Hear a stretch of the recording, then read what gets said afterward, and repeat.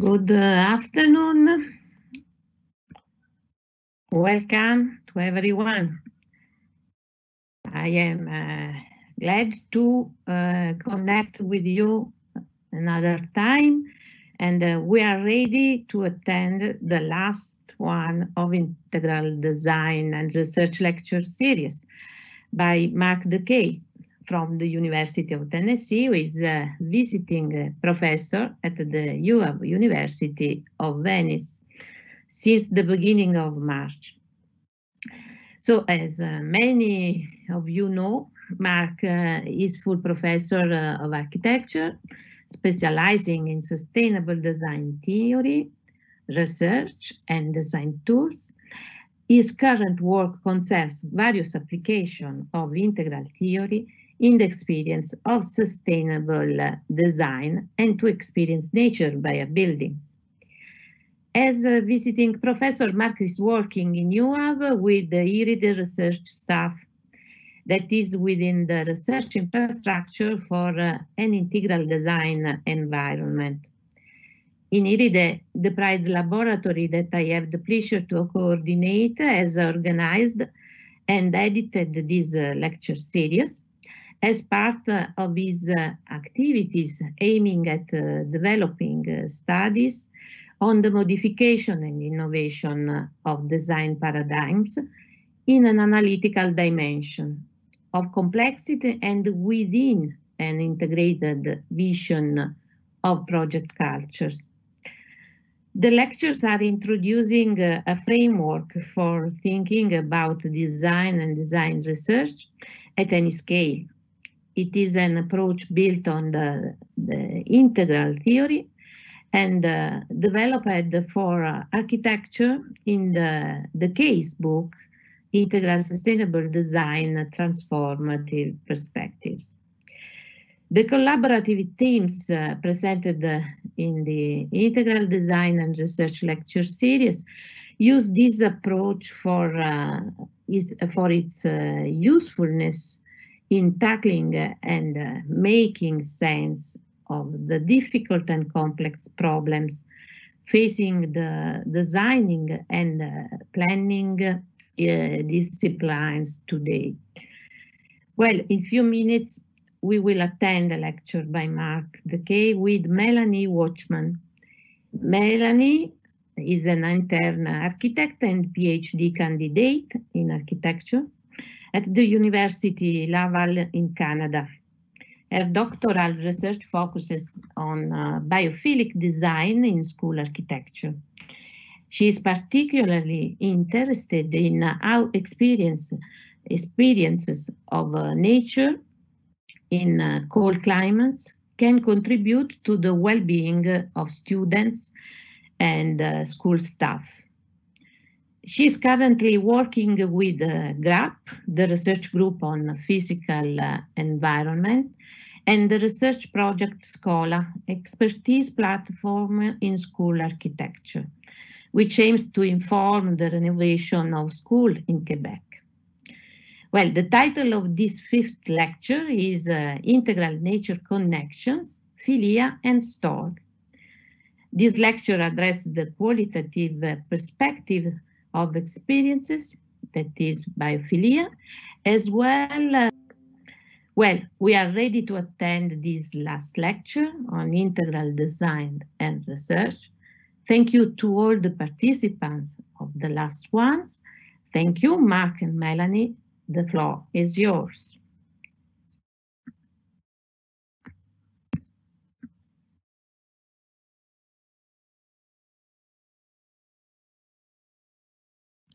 Mark, the microphone, sorry.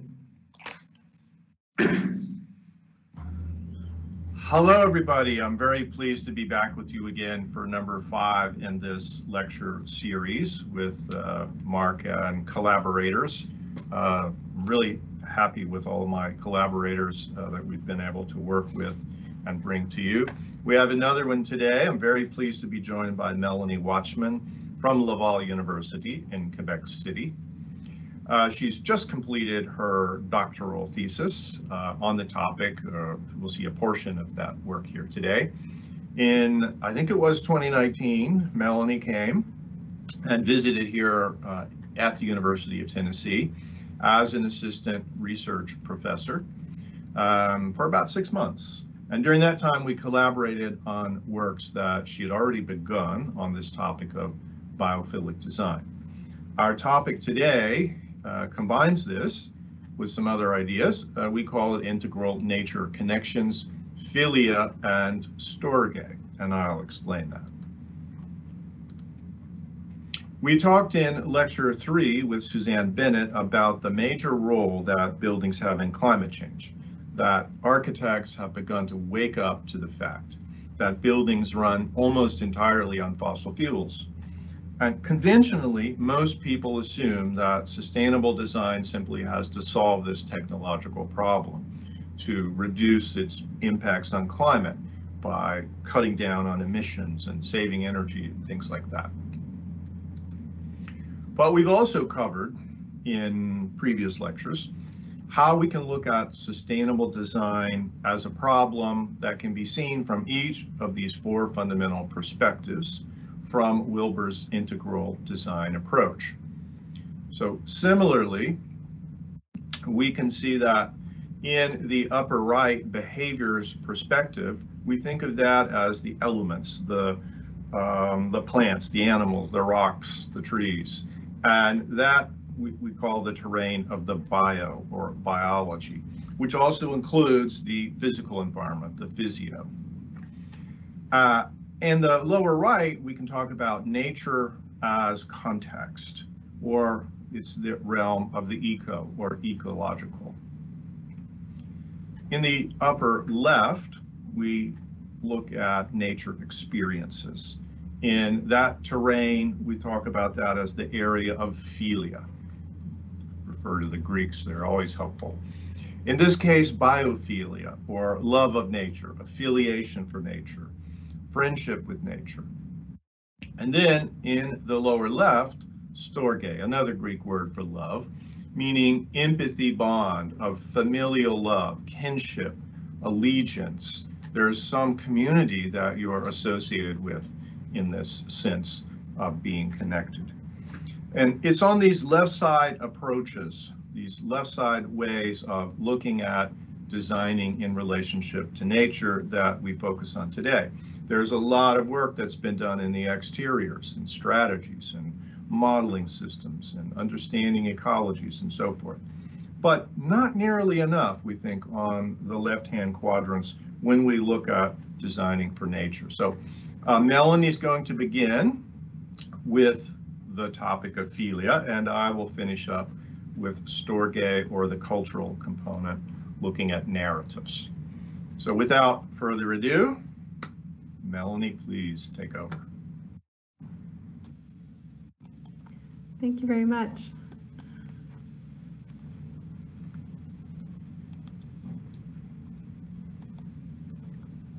Well, it's a pleasure for me to join you today and to present a portion of my thesis work, which is supervised by Claude Demers and André Potvin at the Université Laval in Quebec, Canada. Now, this research is part of the research group Scholar, which aims to inform the renovation of both primary and secondary schools. That's why lots of the examples you'll see today are of school environments, and particularly those in cold climates. As Mark was mentioning, while I was visiting at the University of Tennessee, Knoxville, I had the pleasure of working with him and developing a few biophilic design schemas. And so some of the work that will be presented today is that the result of that collaboration. So I've decided to structure the presentation around 3 main topics. The first of which is nature and biophilic design. So developing a more theoretical reflection to see how we can understand nature experiences. In the second portion, I'll briefly contextualize the reflection that I had in my doctoral research to talk a little bit about primary schools in Quebec.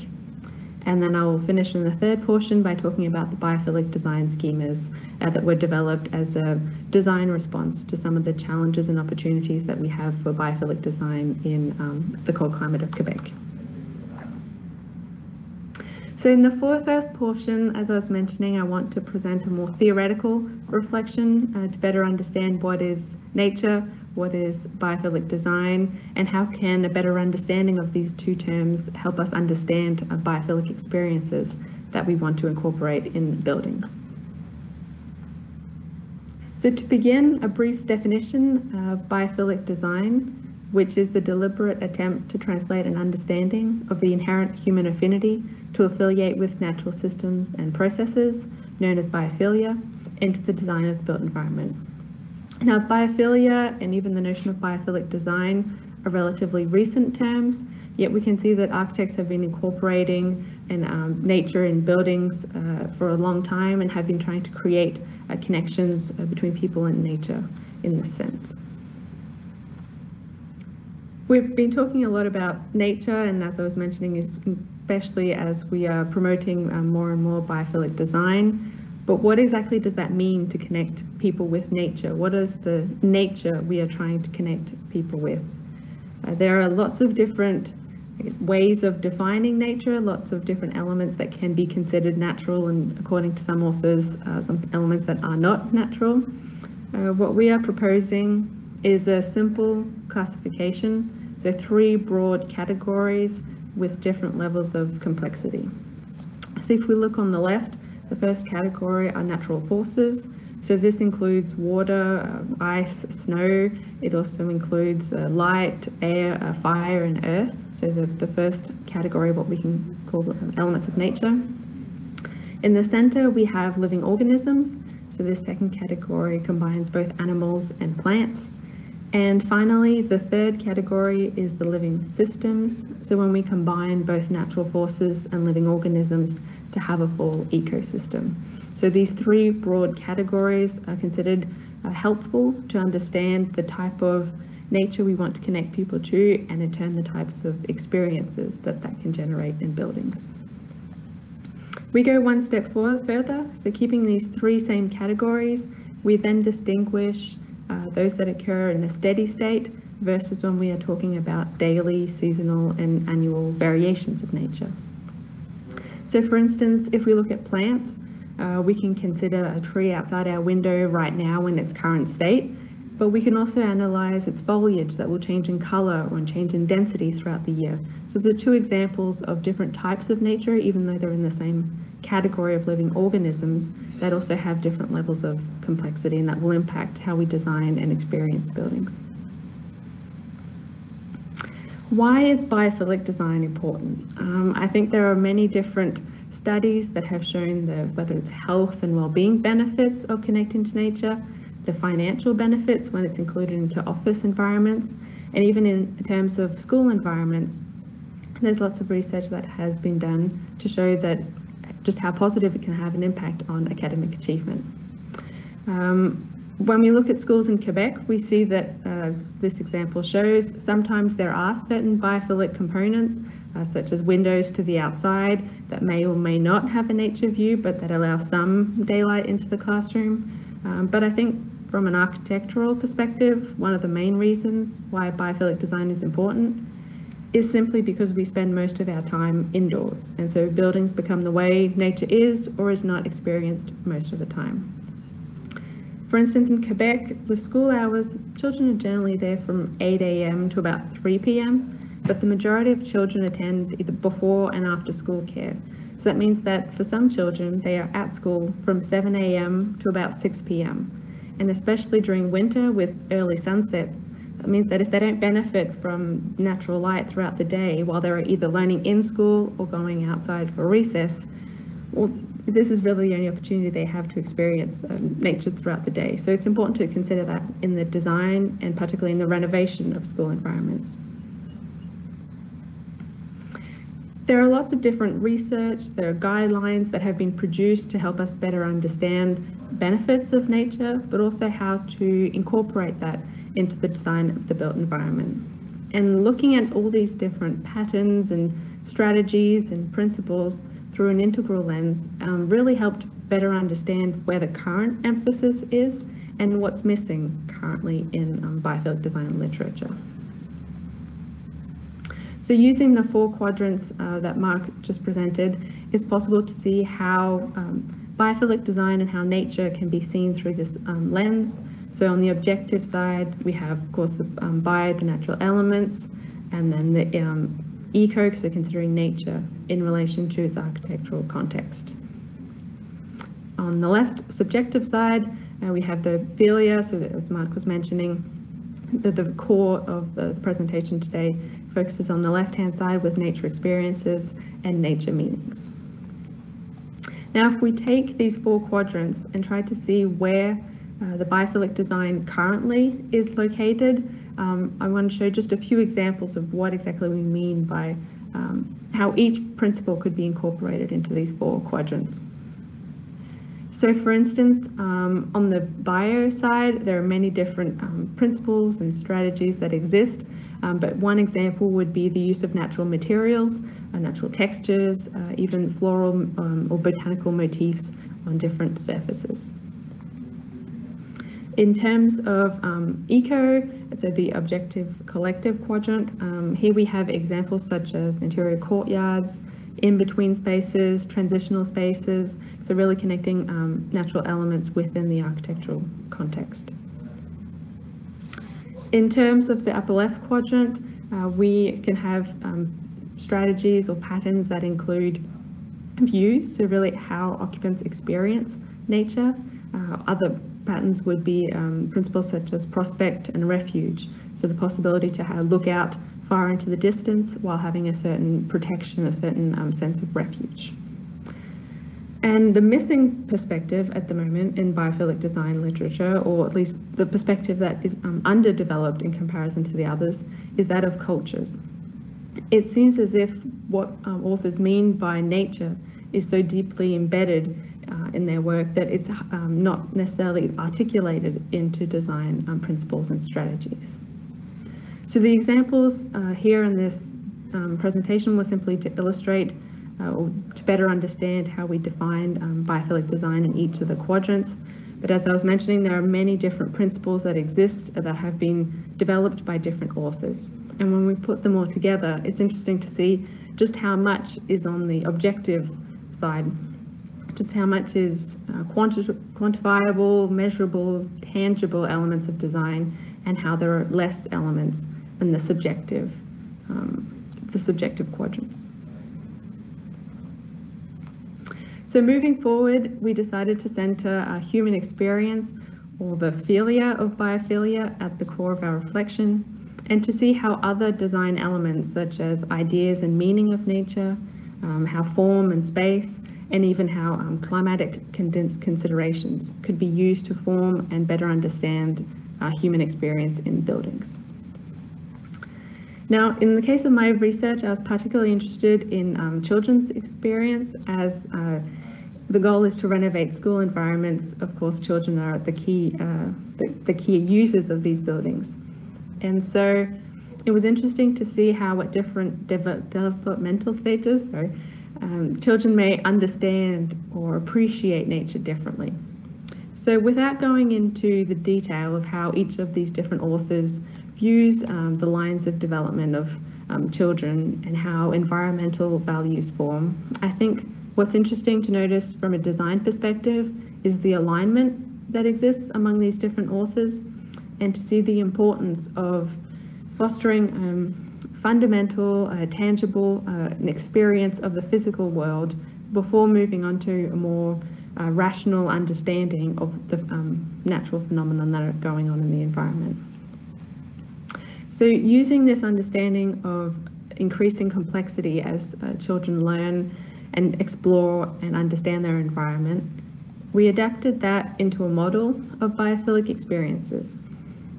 And this model serves to understand, for instance, design precedents, to analyze and to better understand the type of experience that they are generating, but also as designers to see what type of experience we want to foster when we design buildings. So the first level that we see is that of sensation. So as I was mentioning, fostering and really discussing the environmental stimuli that affect sensory organs. So for instance, this can be qualifying a space in terms of thermal experience, such as hot and cold, in terms of acoustic experience, also qualifying the amount of light, so whether it's a bright or dark space, thinking about fragrances and textures. The next level up is that of affect, to see how feelings and thoughts about these sensations translate into our experience of nature.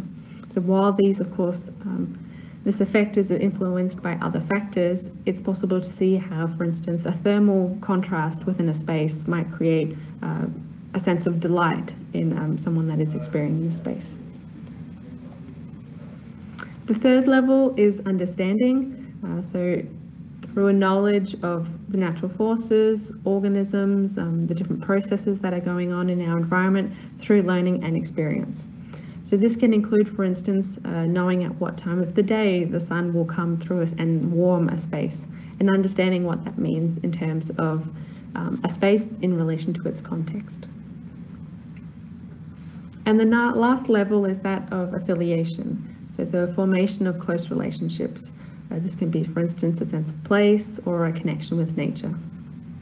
Kellett mentions the importance of biophilic design to get that innate affiliation that people have with nature. And so while he does say that it is innate, he also mentions that it is developed through learning and experience. And so similarly to the different developmental stages of children, this is what this model tries to express: the importance of thinking about sensations, the direct physical experience of the built environment that can then lead to the development of better understanding and ultimately an affiliation with nature. Now, I've chosen a few examples to help us better see how these four different types of experiences can be used to understand the space. So for instance, here we have an example of a kindergarten that has an interior courtyard that is open to the sky. And so this space allows rain to fall and then be collected at the bottom.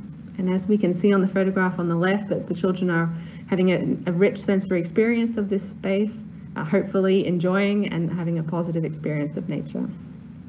The photograph on the right shows how the courtyard offers different zones in the sun and in the shade, depending on the the path of the sun. And so again, this could be fostering an understanding of solar paths in addition to the experience of hot and cold and sun and shade. In the second example, we have similarly a sense of touch, the haptic connection to space, the possibility to turn and move these wooden panels to allow light to enter or to block sun heat out of the classroom. So thinking about it from a child's perspective, we can imagine that this immediate sense of touch creates a positive experience and a personalization of the space, but can also lead to a better understanding of at what time of the day do we want light to come in, or do we want to block heat from coming in. In this third example, we see, of course, the seasonal diversity that is present in this school and how that can impact people's experience of nature. So whether it's with the fragrant greenery or the snow that is covering the landscape. This can also show how architectural features come and can be intertwined with the different availability of nature. So for instance, we have this lovely area on the left-hand side that could be used for sliding or sledding, for instance, throughout the year. So now that we have a better understanding of what we mean by nature and what we mean by biophilic design, it becomes interesting to see how we can foster biophilic experiences, particularly in the context of cold climate schools. Now in Quebec, like elsewhere in the world, most of our schools were built in the 50s, 60s and 70s in response to the baby boom. And these schools are now 50 years old and are in need of renovations. And so as part of the Scholar Research Project, we are trying to first understand the schools that we have in Quebec and then see how we can renovate them to better suit current needs and expectations of its uses. So some of my colleagues have done in-depth analysis of different typologies of school buildings that we find. Today I simply wanted to use these two examples to illustrate the diversity of buildings that we have, yet also the similarities of some of the challenges and opportunities that we face in terms of biophilic design. So as you can see on the top, we do have some thin planned buildings that offer the opportunity, for instance, for daylight and cross ventilation, and then some thicker buildings that make that a little bit more challenging, particularly at the core of the building. Another element that is readily apparent is the big schoolyards that we have, so lots of outdoor space. This is often covered in asphalt, and so we just have a little bit of greenery at the perimeter of most schools. There are also very few sheltered outdoor spaces. So that means that most of the learning takes place indoors, and when students are outside, they're completely exposed to the elements. So there are very few schools that have these in-between or semi-enclosed spaces that would facilitate outdoor learning activities. Another interesting feature of Quebec is, of course, its seasonal diversity. In the biophilic design literature, we're often talking about green views, green grass, green trees, having pleasant green outdoor environment. Well, that's true for part of the year in Quebec. However, for most of the school year, there is a lot of snow on the ground. So from about November to April, whenever children are outside for recess, or even if we try to have outdoor learning activities, it's important to acknowledge the presence of snow on the ground. And so this poses certain challenges, particularly during winter with early sunsets. However, the presence of snow on the ground offers other bioclimatic possibilities, such as reflecting more light into interior spaces if those spaces are well designed in relation to the outdoor environment. And snow also offers a lot of potential for children, particularly during recess. And in addition to the architectural variables and the site topographies, maintenance and administrators' way of dealing with snow also impacts the way children will experience nature. So for instance, here on the top left, what we have is simply the schoolyard with its topography completely covered in snow, simply removing snow from the staircase to make sure we can access the building. Another school on the right-hand side has, on the contrary, decided to come with snow plowers and shift the snow far away from the building, creating these large piles of snow, while also showing the asphalt below the schoolyard. Now, both of these approaches offers children different opportunities to play and interact with snow. As we can see on the bottom left, the children, as soon as the bell rang, they all ran outside and headed straight for the large accumulations of snow that they could manipulate and slide on. Or on the right-hand side, where other have examples of children building snowman or simply sliding on ice, these certain particularities at certain areas of the schoolyard. So considering the realities of the Quebec school climate and some of the elements that have been overlooked so far in biophilic design, we developed these biophilic design schemas. And so by schemas, what we mean is a combination of architectural form and space that can contribute to foster or to design certain types of experiences in architectural spaces. In collaboration with Mark, there were quite a few schemas that were developed, most of those oriented towards learning environments and in Quebec. And simply to clarify certain what we mean by a schema, I've chosen one example today. So that is an example of a canopy place. So what you see here is a flashcard. So it's a schema presented in its most simple form, simply a logo illustrating the type of space that we have and a brief definition. So for instance here, we see that a canopy place is enclosing overhead.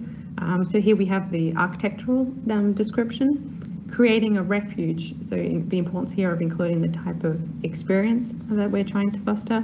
And then with a view or garden connection, highlighting the type of nature we are trying to connect to.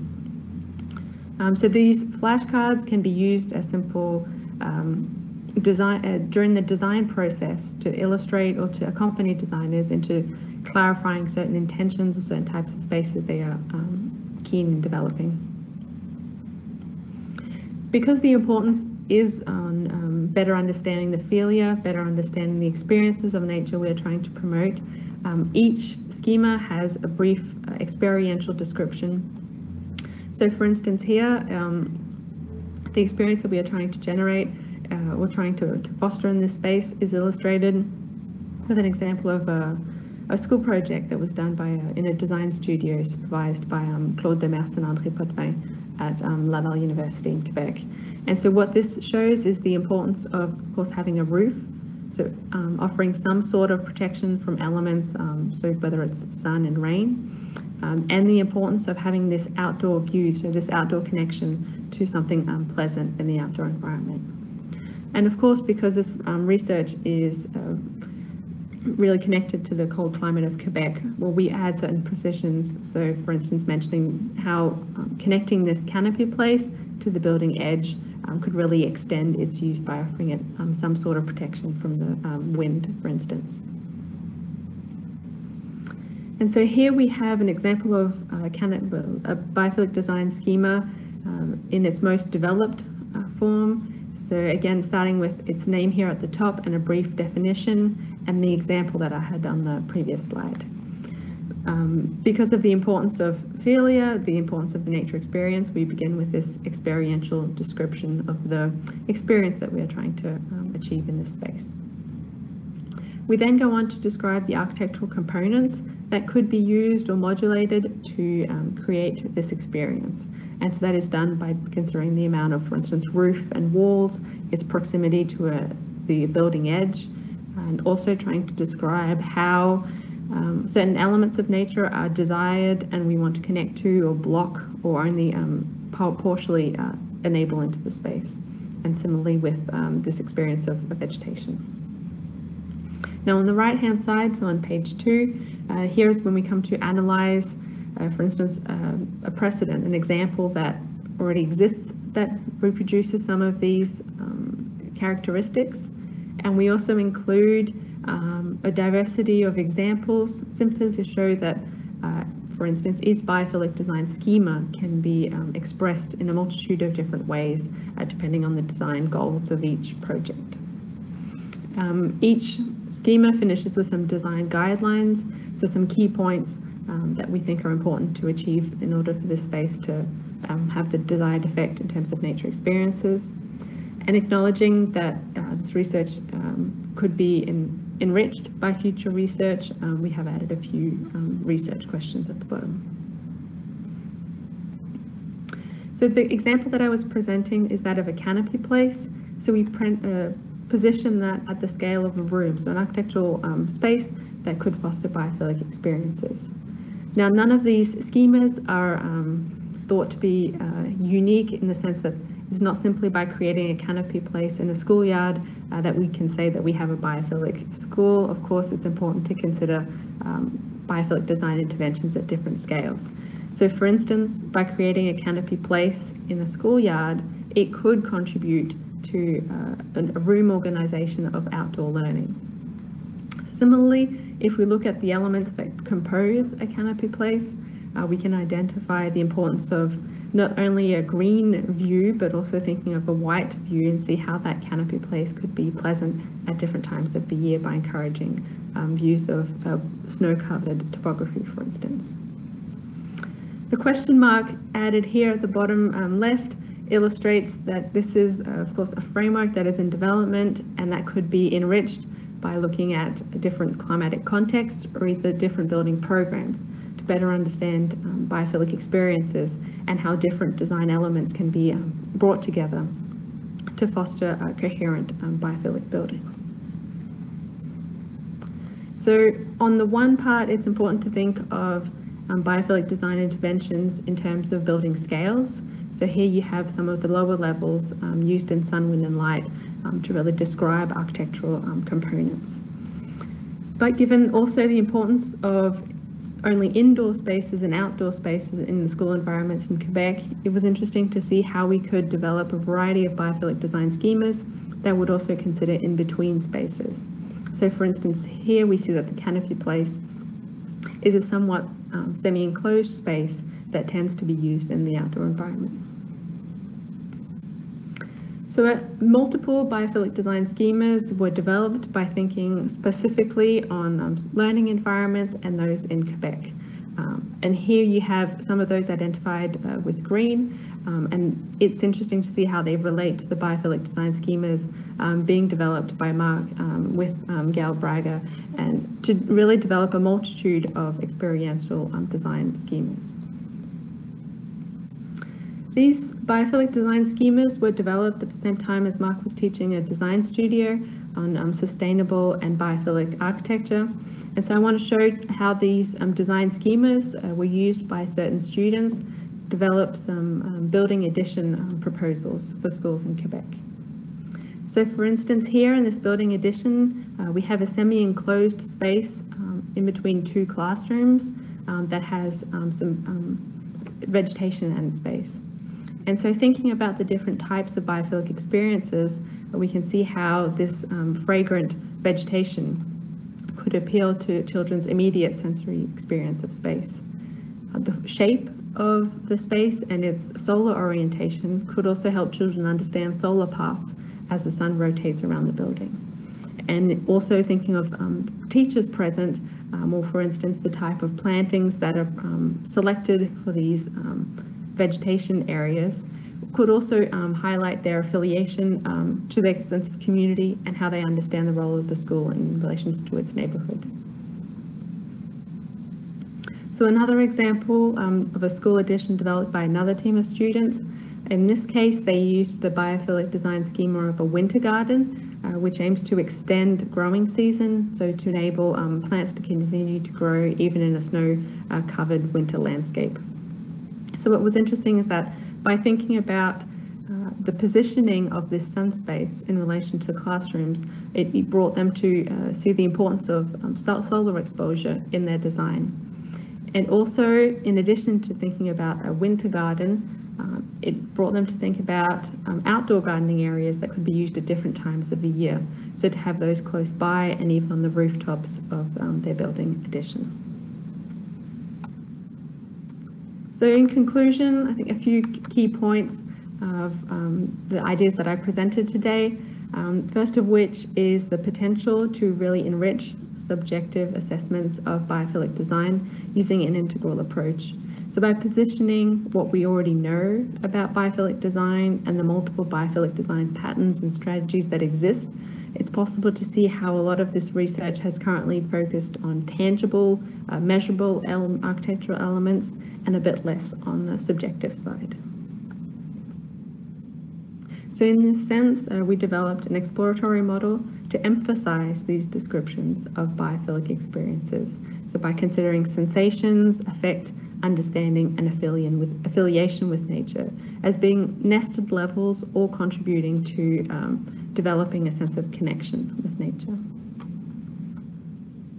Thirdly, biophilic design, it's important to consider in different seasons, particularly winter. And I think contextualizing that for the schools in Quebec really showed the importance of thinking not only about nature in terms of green vegetation and long warm summer days, but also thinking about nature experiences when it's cold outside, when days are shorter, and when it's a white snow-covered landscape.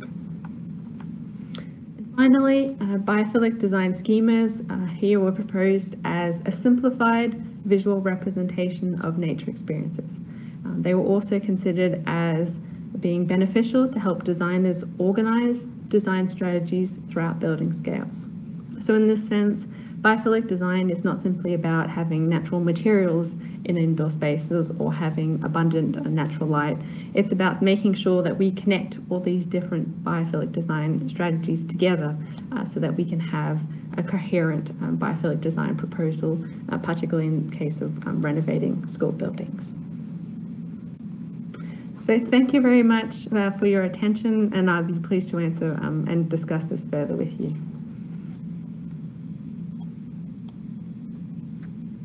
All right, we thought we might switch up the format a little bit today and take some questions or a short discussion here before we move on to part 2, because that's really going to change quadrants and change perspectives. So questions, comments for Melanie?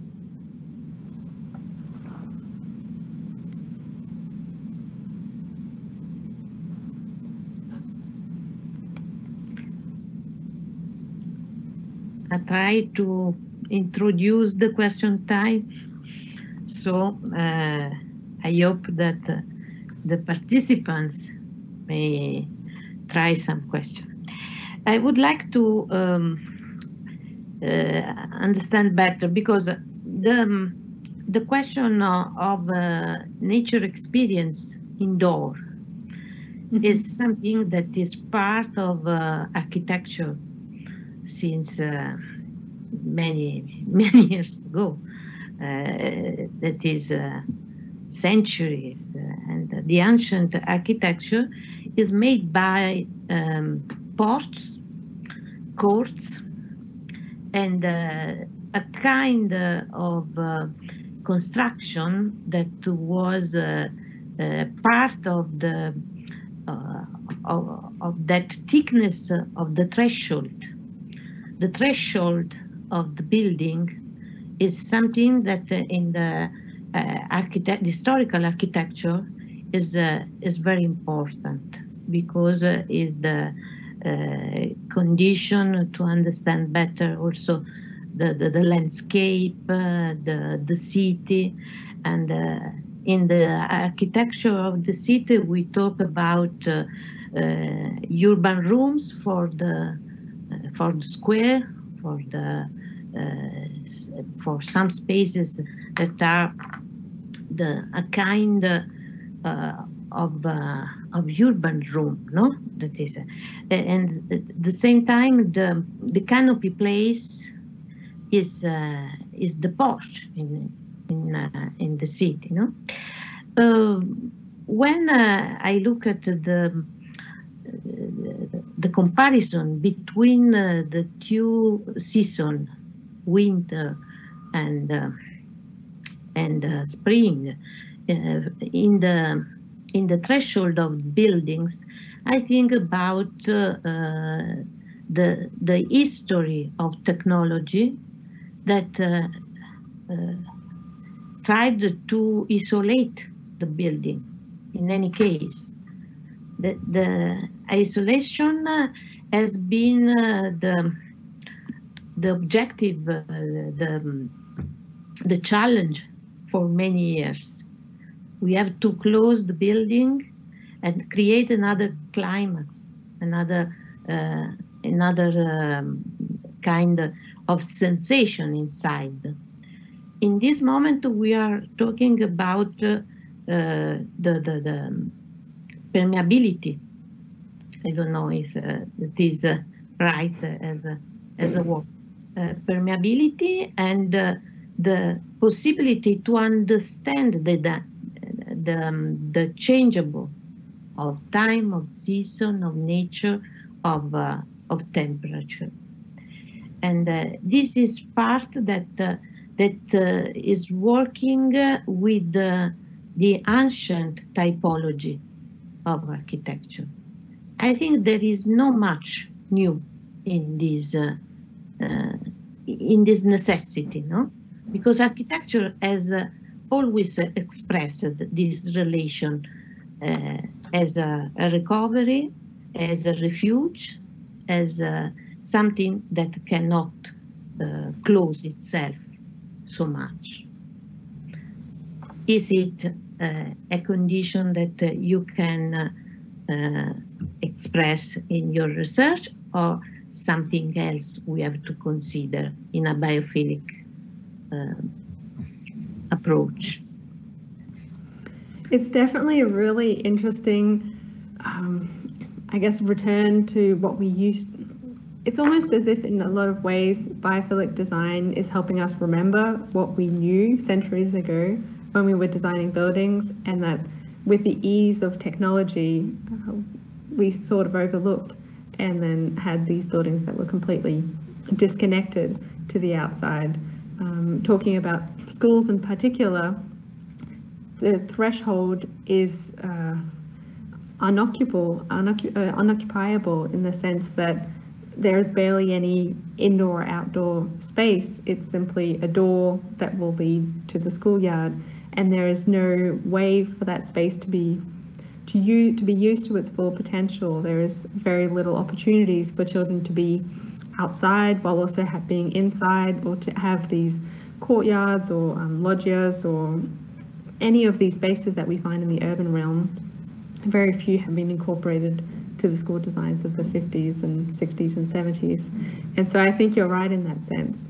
It's finding a way to bring as much designers as building users to want to reconnect with what's going on outside, and not simply say, well, it's a harsh outdoor winter climate, we need to be disconnected from the building. We prefer to have our indoor climate that is completely controllable. I think there are certain ups and downs, and there are, of course, certain inconveniences at times of being reliant on the outdoor climate entirely. But I think that's the way that we understand and we adapt and better use our buildings in that sense. Thank you. Yeah, you could say you can find examples of modern buildings, of course, that do have this permeability. You also have plenty of modern buildings that make themselves too transparent, too connected along one line, let's say view and admitting light, but at the same time, they're completely sealed and impermeable to sound or to air movement. And then it does seem that, as Melanie was showing, the transformation typologically from thin buildings that depend primarily upon daylight to thick buildings that depend entirely on electric lights and entirely on mechanical conditioning.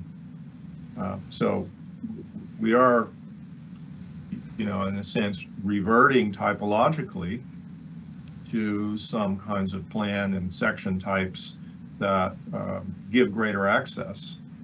At the same time, when you move out of Southern Europe, let's say into Northern Europe or into the northern portions of North America, you also tend to see less of this liminal space, this threshold space, what Melanie calls the in-between space.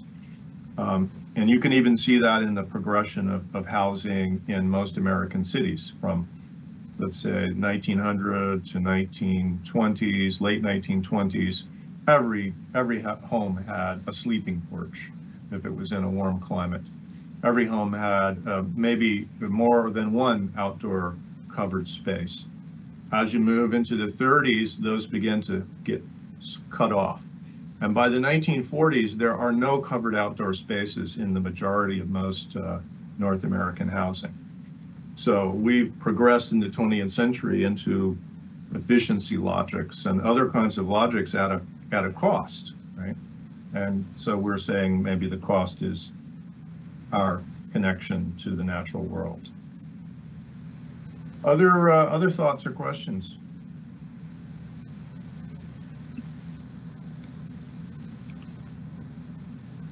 Please, from the research fellows, I ask comment. Someone is working about nature and someone is working about schools. Very good. Well, why don't you work on those questions, you folks that are working on schools and working on nature, and then bring those back to us when we come back at the end. So shall we move on? We can come back for questions. Another question about nature inside. Sorry. No, sorry. When I look at the project of school, the nature inside is a kind of furniture.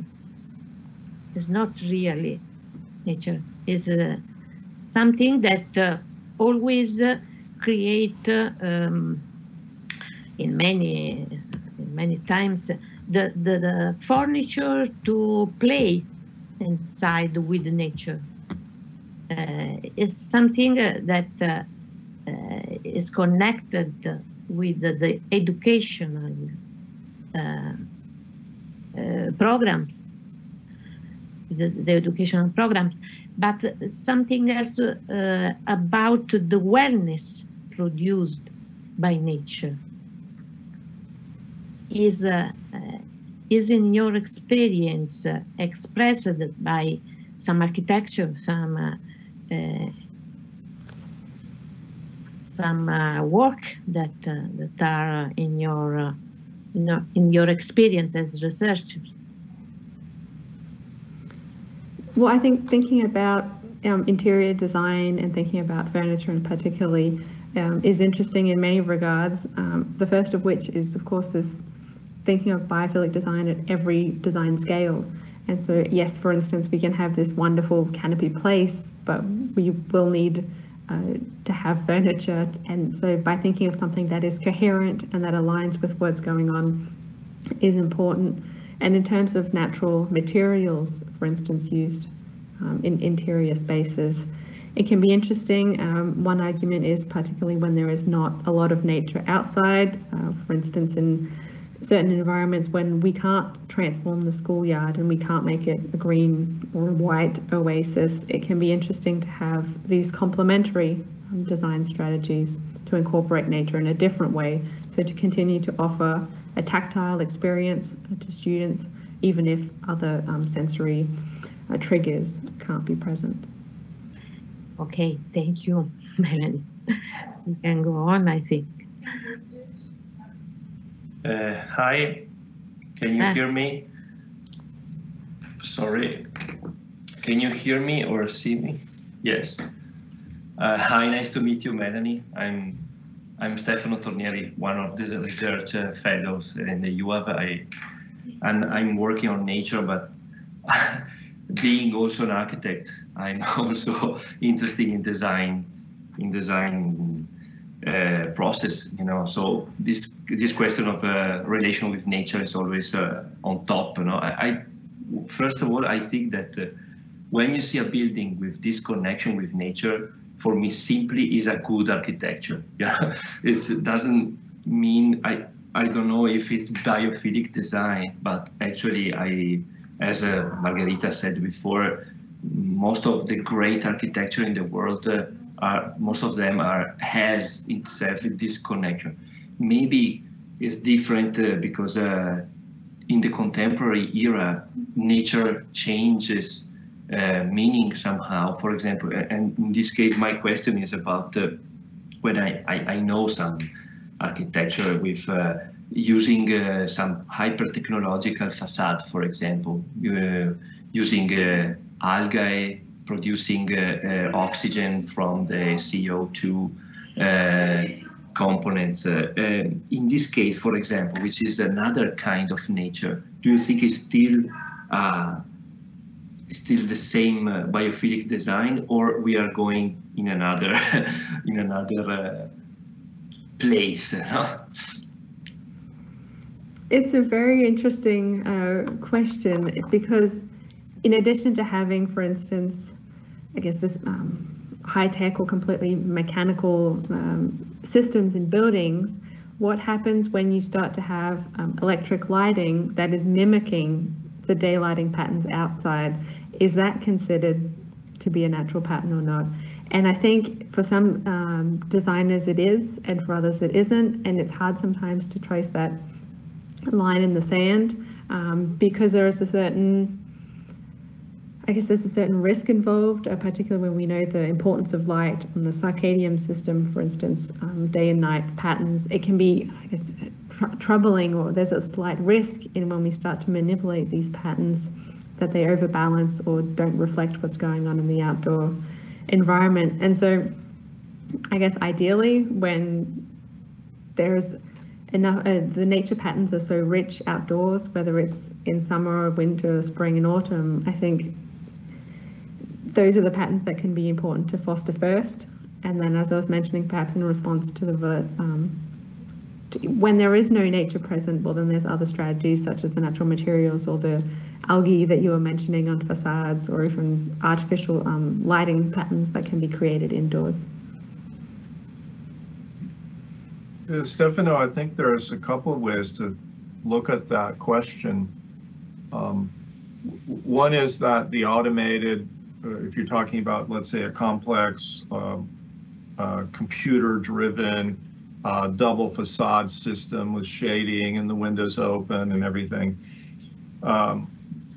is that designed to manage the energy and keep the conditions in some engineering definition of acceptable, or is it designed to provide the maximum delight, the maximum joy to the occupants?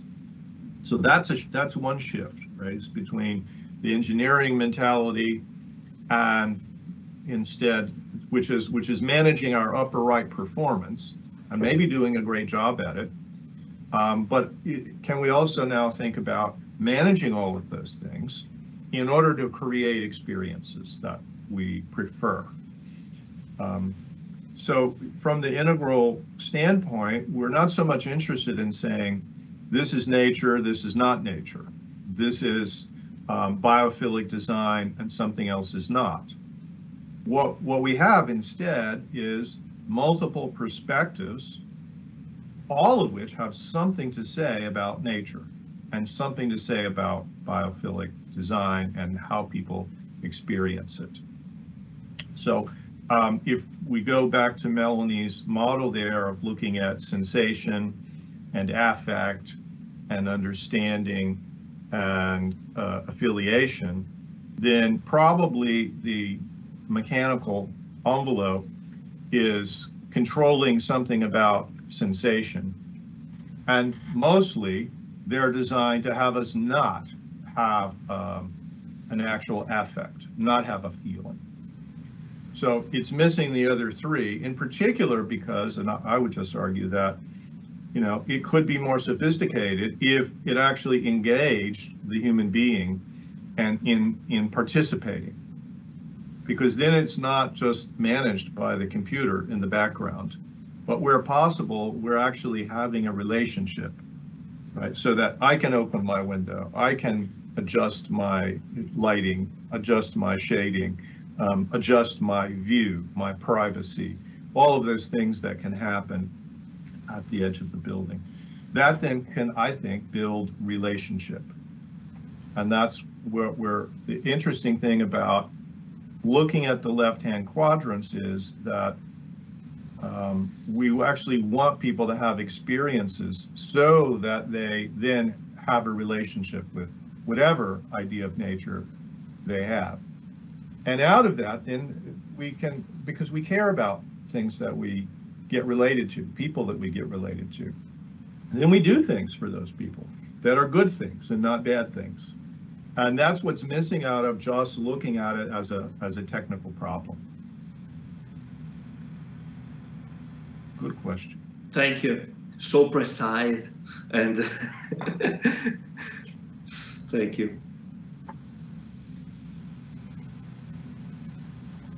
All right, I'm going to share my screen again.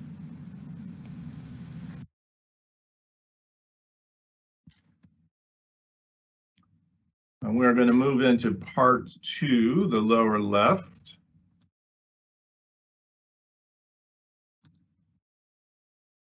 And this part, this is on the theme of Storge, in which we're asking, how can architects address issues of designing with nature? And in particular, I'm going to take climate change as one of the themes here. And so how can architects address climate change by designing to place people into these kind of rich and significant relationships with nature that we've begun to introduce? In Melanie's analysis, you saw that the lower left was the missing territory, and so that's what I'm going to try to fill in a bit here. These ideas were first developed in part 4 of Integral Sustainable Design, the book, which dove into how to design to connect people to nature and to connect people that have different worldviews. So not one nature, but many natures.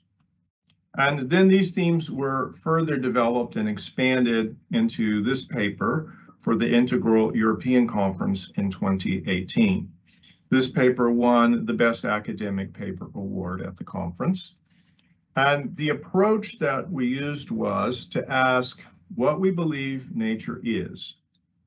And then, given that, how can we design with that idea of nature in order to get people and nature more experientially and consciously related?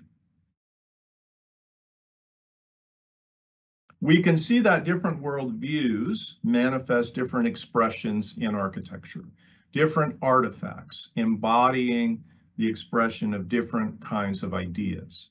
So here we have just one example of traditional approach, modern, postmodern, and integral architectural artifacts. So let's look at how architecture can embody these intentions at each level. And at each of these levels, I include a 4-quadrant diagram, and it has overlaid on it concentric rings. Here it's showing the traditional level surrounding an even deeper core of more archaic levels. From the traditional level, climate change simply does not exist. Climate change is a complex, abstract concept, absolutely unavailable to the pre-modern mind. What the pre-modern traditional can see is weather, seasonal rhythms, all of that is available. Evolution, not available. So in language, we use metaphors and other figures of speech to play a central role in our understanding of nature and in how we relate to it. Metaphors are one of the primary ways that we construct our meaning-making narratives. Designers are often using metaphors, right, as part of generating their design solutions. And in the traditional, we find such metaphors for nature as the primeval garden. We might talk about nature as a divine perfection or as an enchanted realm. And the other way of thinking about it, in addition to being something created by God, right, is that it's the wilderness. It's something to protect against us, protect from. So the garden on one hand and the wilderness on the other, they're both traditional ideas. Now, we can use traditional level thinking, even in modern architecture. And in that sense, we're connected to nature as a primal force, as a structure. And one strategy is this example of migration, which is when people adapt and move from place to place or space to space. This is Charles Correa's Parekh house in Ahmedabad, India. It's a modern era house, but made without air conditioning in a mostly hot climate and designed to allow people to follow the cycles of the day and the season. Correa used these two different climatically derived sections that you see here. And they're placed parallel to each other. There's actually 3 sections in the house side by side. The winter section is intended to be used on winter days and also on summer evenings. It's located on the eastern side of the building where it can be warmed by the morning sun and also has roof terraces above, underneath that partial shade pergola. The summer section is a retreat for hot summer afternoons. It's placed in the protected center of the house with natural chimney effect stack ventilation. And then the service core is actually on the west side to block out the hot afternoon sun with only one small window. Another traditional level idea is to connect people to nature by amplifying the contrast of the environmental conditions or the polarities that are present in a natural condition or process. I call this pattern inhabiting the 3 realms. The 3 realms are the subterranean, the surface, and the sky, which are also elements of many traditional cosmologies. This house is by Antoine Predock in Texas. And metaphorically, one is entering into the earth through the stone cave.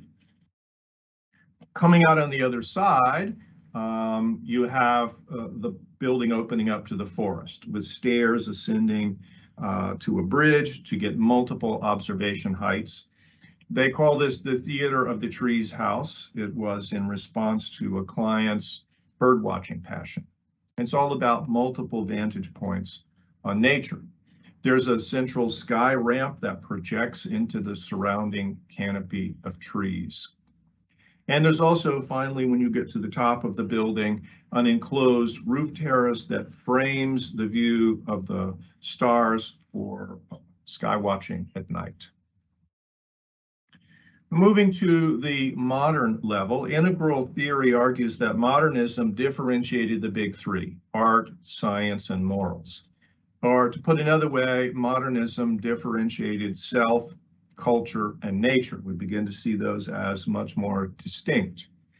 And it's in this modern view that we begin to see climate change primarily as a problem of technology, as a problem of resources and pollution.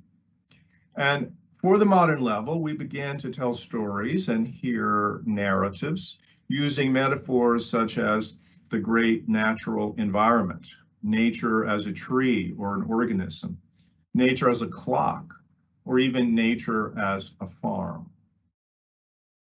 At the modern level, buildings can be designed to connect people to nature as the resources and services offered by nature. So nature is at once a cornucopia, and it's finite. It's richly abundant, provides all of our material needs. At the same time, its sources and its environmental sinks for taking pollution are stressed by our consumption and our pollution. So what would be an expression, right, that would tell a story in relationship to those resources? Perhaps something like this: Luis Barragan's own house in Mexico City.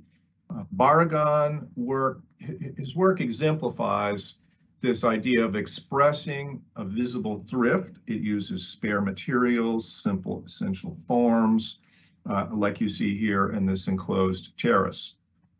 And Barragan's is an architecture where the space is shaped with only a few primary elements: light, color, texture, and so forth. Get forward.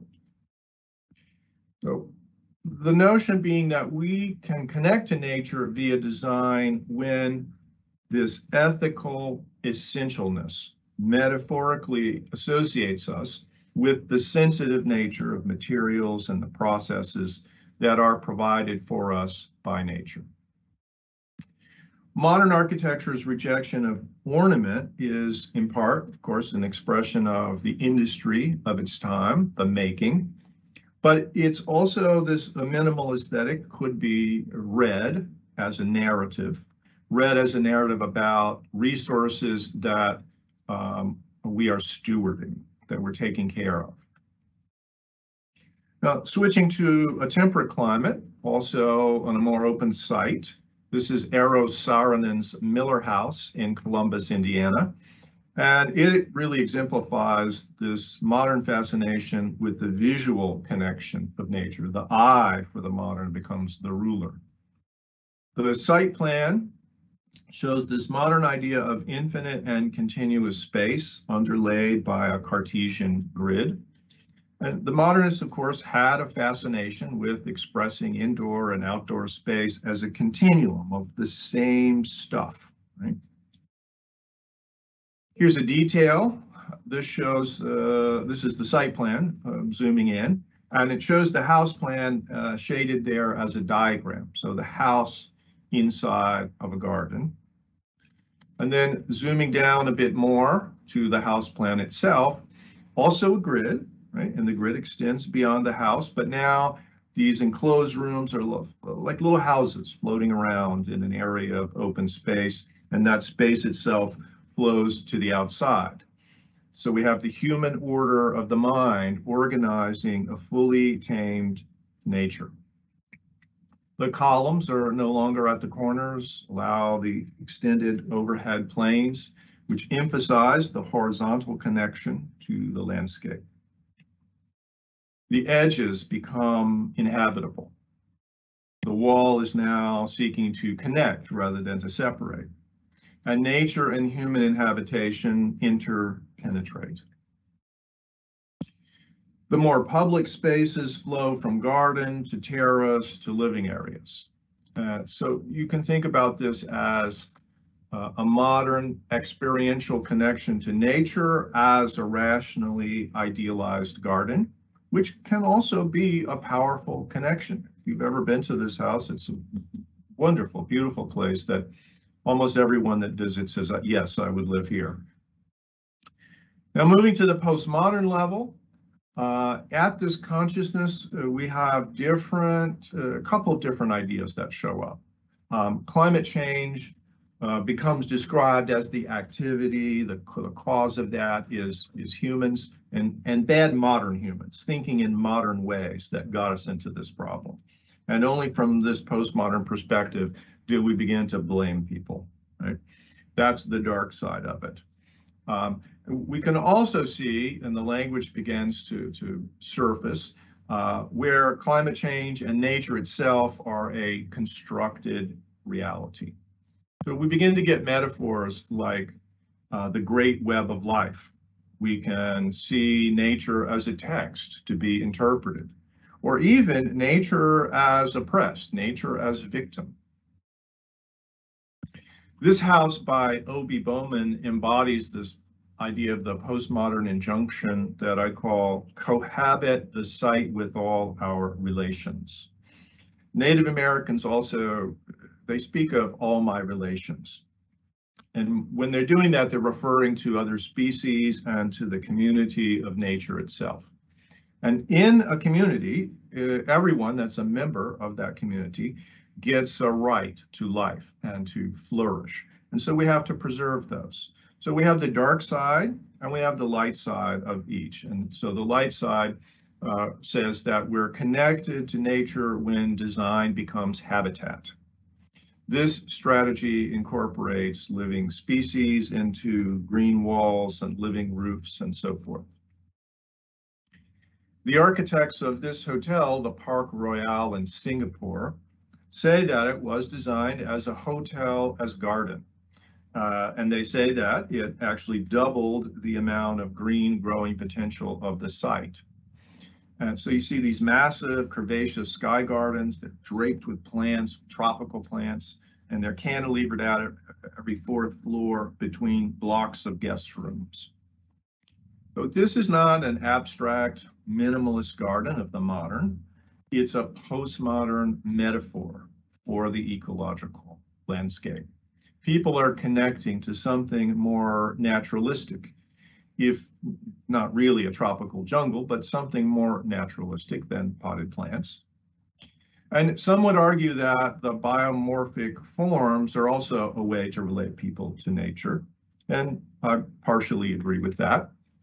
Yet, that type of connection, the biomorphic form, I would have to say is pure postmodern symbolic metaphor. It's all about the narrative. The postmodern also sees, on the technological side, the rise of passive architecture that heats, cools, and lights itself with natural forces. This is also part of an evolving green postmodern metaphor. This solar apartment house here is in Berlin.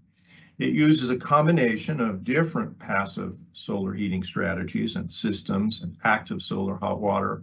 The apartments are double height, have winter gardens, direct gain passive solar windows, more hybrid air collector walls, rooftop solar hot water, and so forth.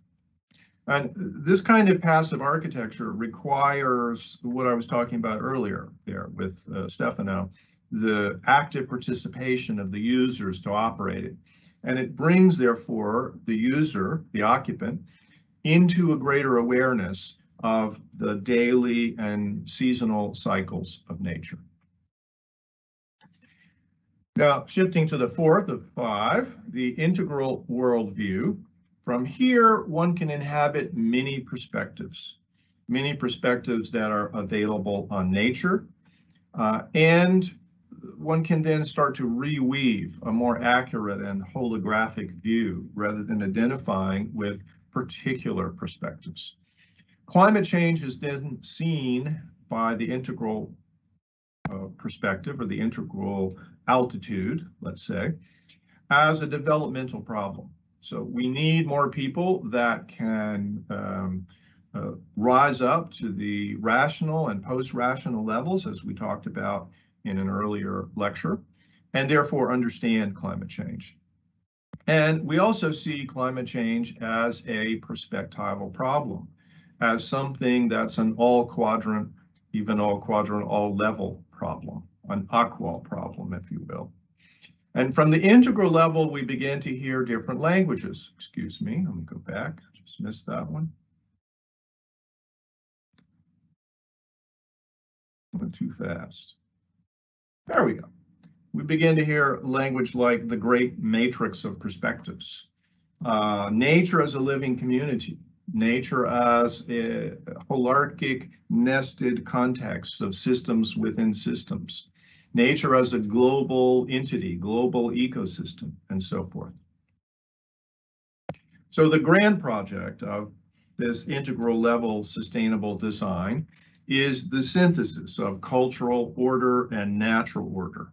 Right? Not as previously understood, completely and radically separate things, but is integrated as reflective of a singular underlying structure that's paradoxically revealed through many different views. So we are connected to nature then at the integral level as complex living systems. Glenn Murcutt's house here on a barren, windswept site overlooking the ocean.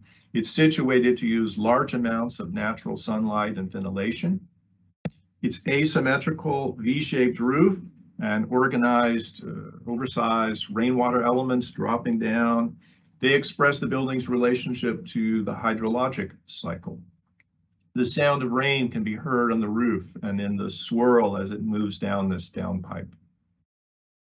Deep overhangs, louvers, really high equator sun-facing slope, all express this careful fitting of the building and its forms to the processes of light, shade, sun, and wind, and those things are revealed and expressed.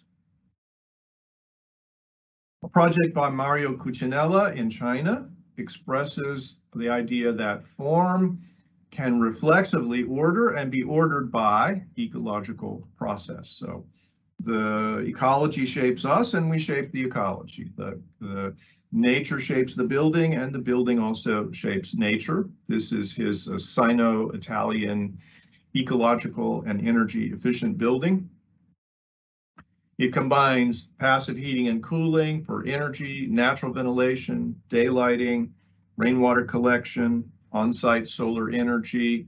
It's a net zero energy performing building. And at the same time, it's employing a certain amount of biophilic green. It's at the integral level that we begin to see passive design combined with biophilic intentions. This building is the Maggie's Centre in Scotland for patients with cancer. It's by Riken Hall, bounded by a perimeter wall echoing the Barragan House. And with the enclosed gardens, like very much like the modern Miller House, it's connected to its landscape with these transparent walls. It's expressing this continuity of indoor and outdoor space, yet not with the same kind of abstraction that we saw in the Miller House with the Cartesian grid. There's nothing like that organizing the garden in the exterior. The views are more controlled. You can see views into small spaces that are open to the sky. It's, as you can see in this plan, a quilt of courtyards and rooms. Patients experience nature as healer, as the delight of natural process is intentionally incorporated and forwarded into their experience. So a deep connection with nature via design. And then the transpersonal level, post-integral. If you think about it as a level, you can also think about it as a state that happens at any level. But if we think about it as the transpersonal level, then the self remember, we're now reintegrating the self, nature, and culture. The self is experienced as what Ralph Waldo Emerson called the oversoul, or what the Siddhas in India simply call the capital S self. Individuals then have the opportunity, the potential to experience being one with all of the manifest world, both humans and nature. So if we're talking about trying to engage all the levels of human beingness, then I think we have to engage the way in which people have deep, rich experiences that are super profound, and many of those happen in nature. So from this level, climate change requires some kind of enlightenment, right? It's a problem of the human soul. And at the same time, from the widest perspective, it's not a problem at all. The earth itself will live on. So from this level, we might hear metaphors for nature as the great self manifesting, nature as consciousness, nature as the abode of spirit, nature as the dance of divine Shakti in India. At this transpersonal level, we're connected to nature when we perceive in design the consciousness that animates all things. Strategically, we might say architects light a fire, a blazing fire with beauty, as we might say here in Fay Jones' Thorncrown Chapel in the Arkansas woods. This gives us some access to the experience of an expanded self. This deep, real, aesthetic response to beauty, it resonates with the human being. So I like to think of it as you might love your beloved and have access to the compassionate aspect of ultimate reality. So the experience of beauty becomes the access to knowing nature as this unified action of spirit in the world. So in all of these ways, design can help connect people to nature. People can be connected at their own level of awareness to their own understanding of nature. We shouldn't design just for one notion of nature and exclude other people, right? We need ways to begin to look at it from these multiple perspectives and get everybody in the game. Experience of nature, as we were talking about earlier, I say that experience of nature begets relationship, which then begets meaningful action. And all these levels, each with their own narrative about nature, are needed to give people something to care about. Each level of designing with nature is needed to help solve the climate crisis. So thank you so much for your kind attention. It's wonderful to have been, doing 5 of these so far, and let's have a great conversation here.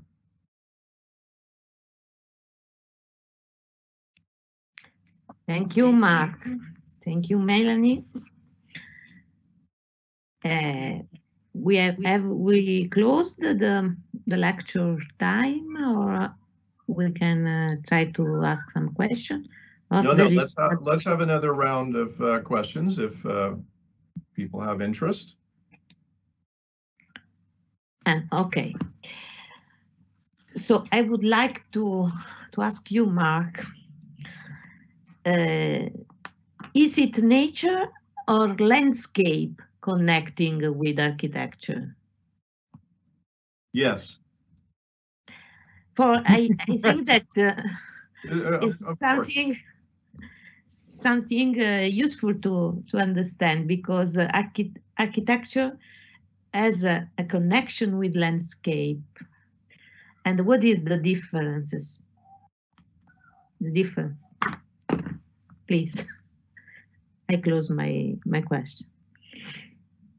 Yeah, many ways to think about that question, right? So the first part, nature or landscape, the second part, architecture and landscape.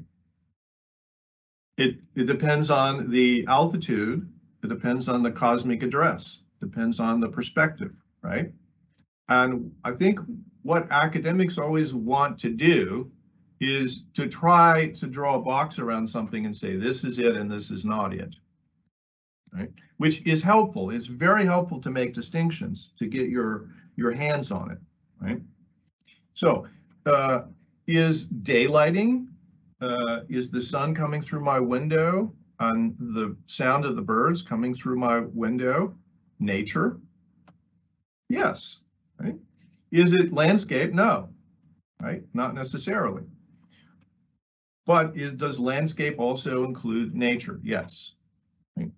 From the modern perspective, right, if we're looking at a continuous map of the world, right, and everything fits into the grid, into our survey logic, right, then the mind takes over and the landscape is both built and natural, but we like to make that distinction still, right?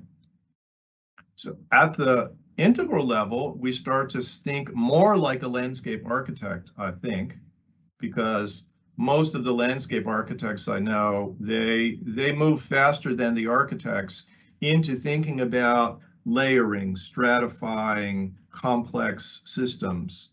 They think about the site as being a place that's, animated by living, active, dynamic processes. That can include cultural processes, and then we have architecture in the landscape. So from the integral perspective, though, there's not a cultural landscape and a physical landscape, an architectural landscape and a natural landscape. We are interacting, each one of us, moment to moment, in the carbon cycle, right? There's not a breath we can take from that perspective in which we're not fully integrated in the carbon cycle of the ecosystem that our building lives inside of. Okay, I think that does that I don't know if that helps, but there's no one answer to it. That is the notion, right? That, what was nature to the pre-modern mind? It could have been the wildland, the wilderness, right? It could also have been the paradise garden. But most people today would not think about it quite in that same way. I think that the last architecture you showed is part of a landscape architecture. That is something that interprets the landscape with an attention to the environment connection. And this is also the spirituality of that place. In the other situation, the light from the window is something technical, but the kind of light that you collect from a window is architecture. So we have also to create this particular relationship between architecture, nature, landscape, environment, and so on. No, that is always something special for our yes. interpretation. From the biophilic perspective, we can overpower our natural lighting with our electric lighting. And by doing that, we flatten the experience. We dampen it. Instead of variability, we have consistency, right? If I, on the other hand, I'm depending primarily on natural light, I have variability. That variability makes me become aware that the atmosphere is changing. The time of the day is changing. The clouds are moving. That I am situated, right, in a world which is not fully a product of the human mind. So yeah, Okay. the architecture is what is controlling that relationship, controlling the quality of light. So in the latest work I'm trying to do is to get at, very simply, that the organization of form and space, which we're exploring in the schemas, is setting up the conditions to modify the natural world. And so the nature is acting on the building, and the building is modifying the forces of nature. And those create a potential for a human experience, right? You can't really pull that, you mentioned Kahn, right? So I think Kahn would say you can't really pull the building, the concrete or the brick and the sun away, or the light. They're one thing. Structure and light. Yes. Yeah. Okay. Thank you. I ask the participant to make a question. Please. Yes. Can you hear me? Yes. Gabriel? Can you hear me well? Yes. So thank you, Melanie and Mark, both of you, for your lecture. Very interesting. And my question is about the architecture of today, that of course try to reach a mutual discussion with nature architecture. We try to include more and more the nature into architecture project, and also to respect nature. So, and I'm thinking about this architecture that is pretty new, that try to be that.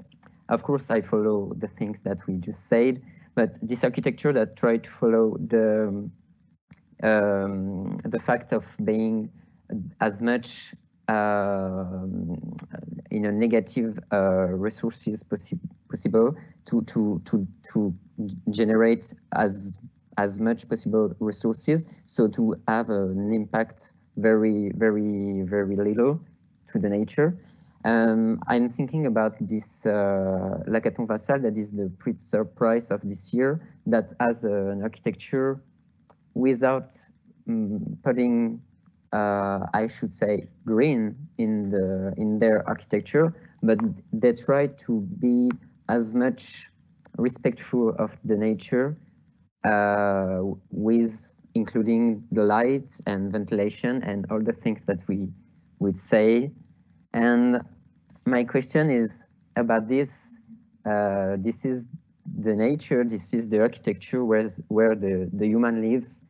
And I'm just asking this is, do we have to put is it good for nature if we put the architecture into the nature, and if we put the nature into how cities? I don't know if maybe today can we do without nature? Can we just make architecture without putting green, and having also a good architecture, an architecture respectful of the environment, without putting, I don't know, trees and everything? And it's a little, I mean, lots more of this, but okay, I think we got it there. So Yeah. so if I Pretty get it, the confused. question is, do we need green in Yes. buildings or on buildings?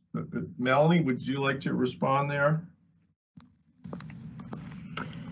Well, I guess in my context, nature is not always green. And so, of course, you can have a biophilic, or I guess you can incorporate nature in buildings without it necessarily being green, without it necessarily being alive. There are many different ways to incorporate it. So in that sense, I think you can have positive experience of nature, even if there's no trees. If you consider particularly the winter landscape that is snow dominated. And you're right, I don't know what you had in mind in particular when you said like cities versus nature, but when you think of rural landscapes where there's just snow-covered landscapes in certain areas and there's absolutely no vegetation, I mean, that's also an interesting thing to consider if that is a type of opposition you want to create. Yeah, maybe. So that was pretty confused. But I think there is today, when, for example, with the snow, that's I mean, that cancels the limits with the nature and the city, because everything have the same material at one time in the year. I was maybe more talking about the architecture itself at the a more little scale for building, and yeah, it's just about this construction way and this moment where we have to find how to resolve all the necessity of the architecture, and there is a point where we say we are gonna make plans, because of course it's lovely and it's very important to live with it, and of course nature is not always green, as you said, and in my town where I live, instead of 5 months of white like Melanie has in Quebec, we have 5 months of brown. The leaves all fall away. We have no leaves on most of the trees. My garden has 8 large oak trees. Each one is 50 meters tall. All the leaves fall for months, right? So we still have nature, but it's not green. It's still biotic. So the question maybe you're also asking is, if we have abiotic nature and biotic nature and ecologic nature, which requires the landscape, as Melanie was describing the 3 types, can you have a nature connection with only the abiotic, only the weather, let's say, because you're always going to have some of that. And you can, as we were saying, bring the light in a way that is perfect. So yes, the answer is yes, you can.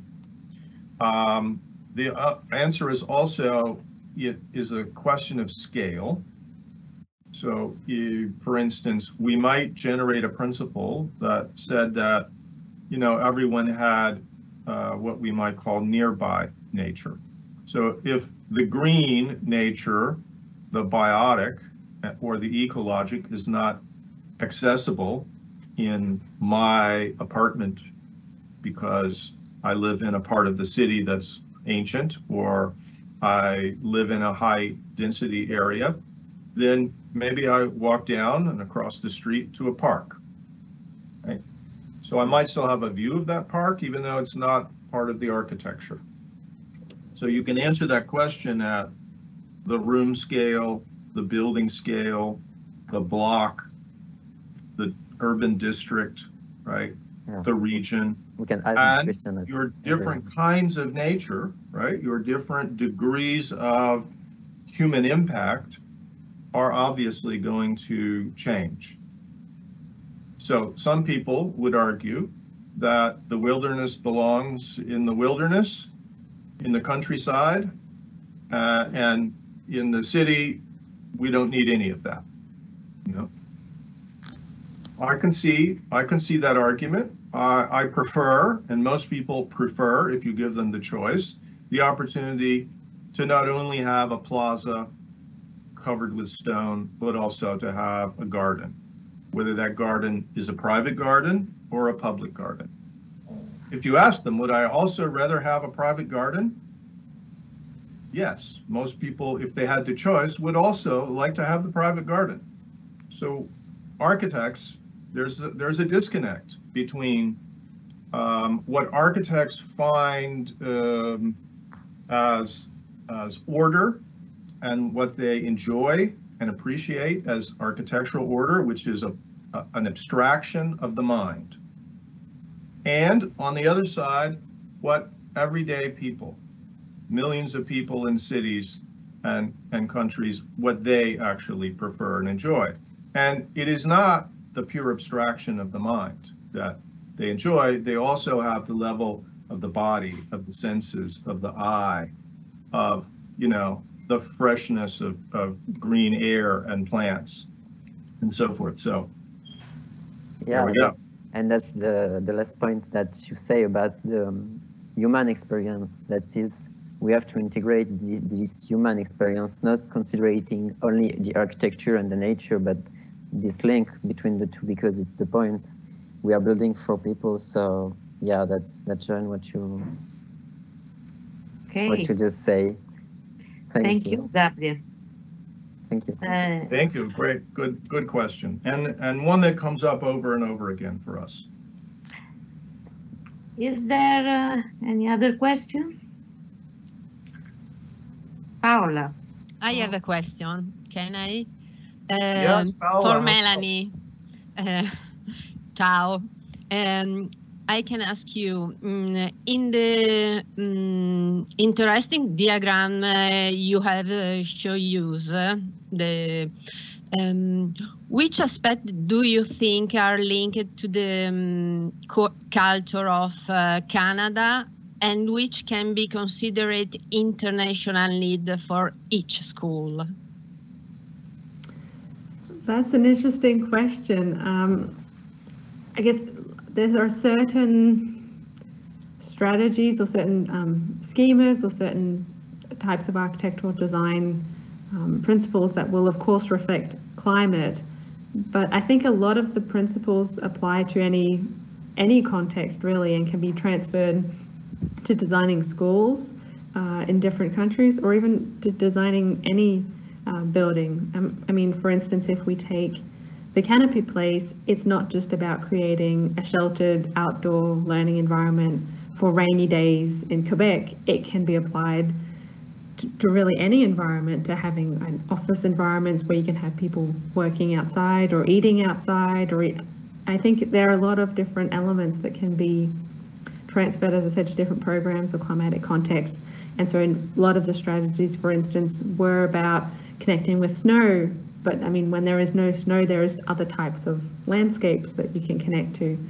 Similarly, sometimes it's blocking from the harsh winter winds, but it could be in other climates wanting, on the contrary, to connect to those nice summer breezes that we also want here during the summer. So I think there are lots of different elements that apply, and that's part of the idea of the schemas is to have an organization of form to potentially foster that experience, but of course that form has a certain flexibility depending on the context.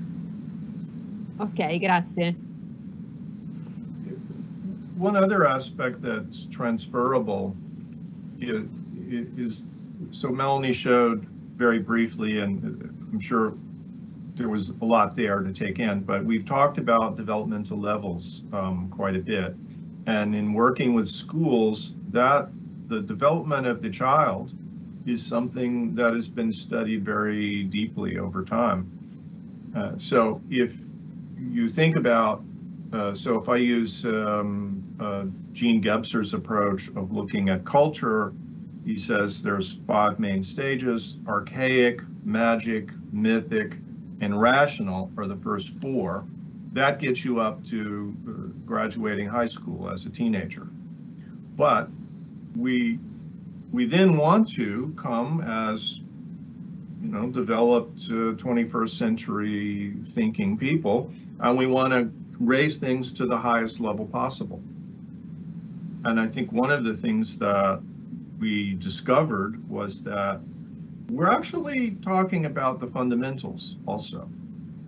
Talking about basic sensations, you know, not shutting down the possibility for that rich variability of experience to happen.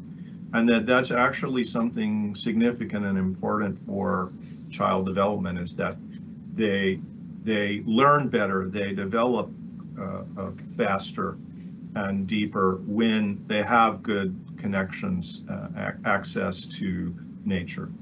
So that would be something I would really look at if I was working at schools, is what is it that we bring in our high level concept?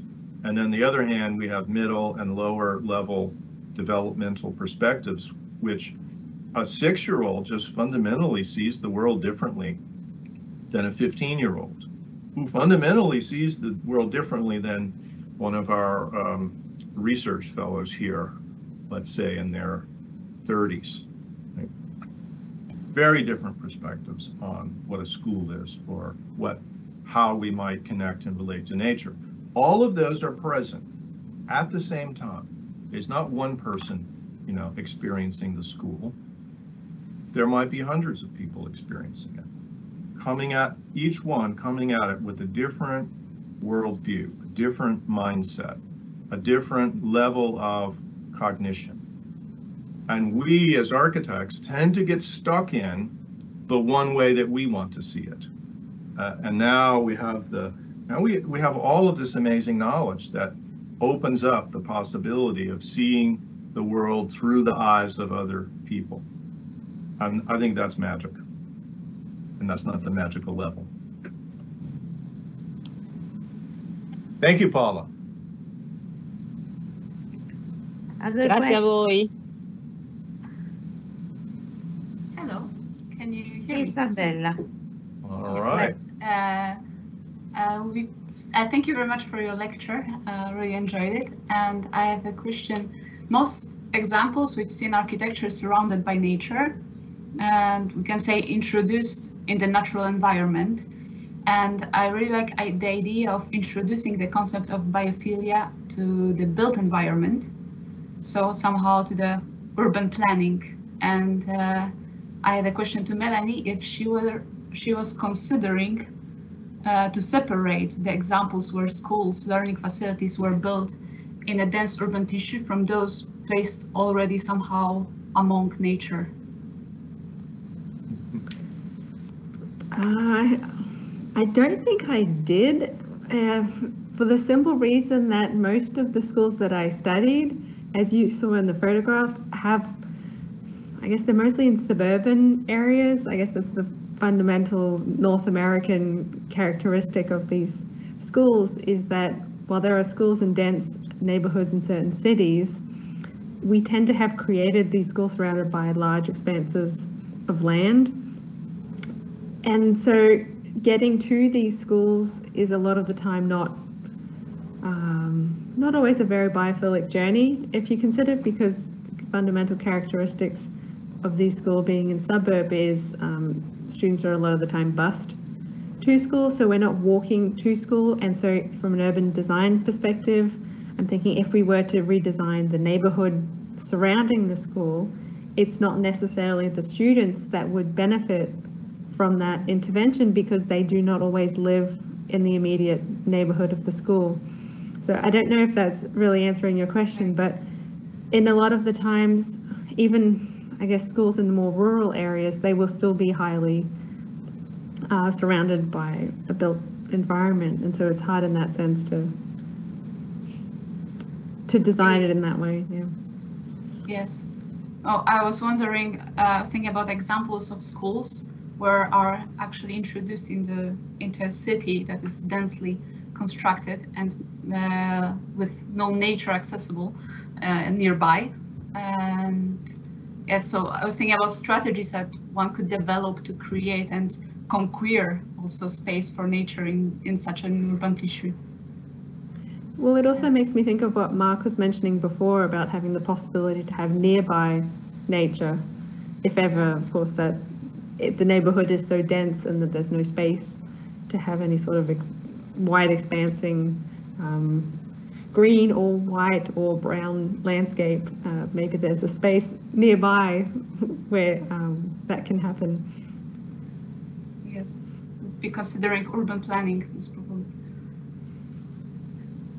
I would say, from what I'm learning about Italian cities, is that some cities are growing and they're facing pressures of increasing development and density.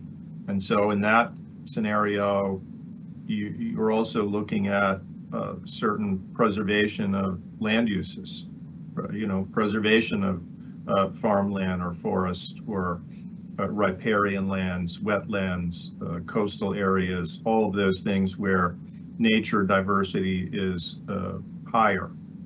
On the other hand, you have many cities that are losing population. Every week we get advertisements about €1 houses from Sicily, for instance. But also the historic cities, small cities around Venice. I understand many of those are depopulated. So if you have depopulation, then you may have an existing density, but one strategy is what we call densify and withdraw. So in the American landscape, we've got kind of spread out density, very low density spread out. And so what we need to do in a way to make a more sustainable pattern is to create more density in certain concentrated nodes, right? And then withdraw, tear down some of the suburbs and the highways and so forth, in order to have a more productive landscape, in order to have also the ecological services of the landscape continue to be functional.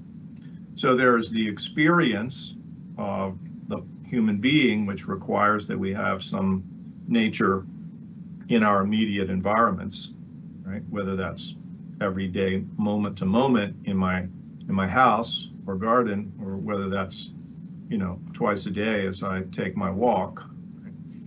We need that nearby nature as people, but nature as a living system also needs its productive capacities of hydrology and ecology and so forth.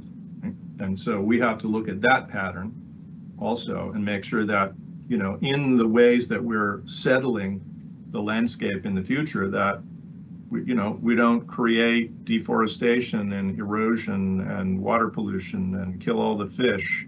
And Stefano's going to solve that one for us.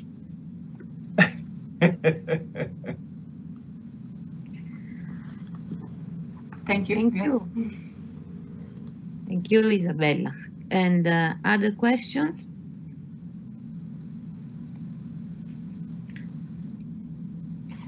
Are there other questions, please? I try to ask something else, so waiting for other questions. What do you think about the green-blue infrastructures and for the biophilic design of city and for a multicolored nature of cities? The green-blue infrastructure? Mm-hmm. We are in Venice, and Venice has a multicolored nature. Huh? Yeah. So, we live in the dynamic of the tides and so on. Yeah. And the nature is not only green.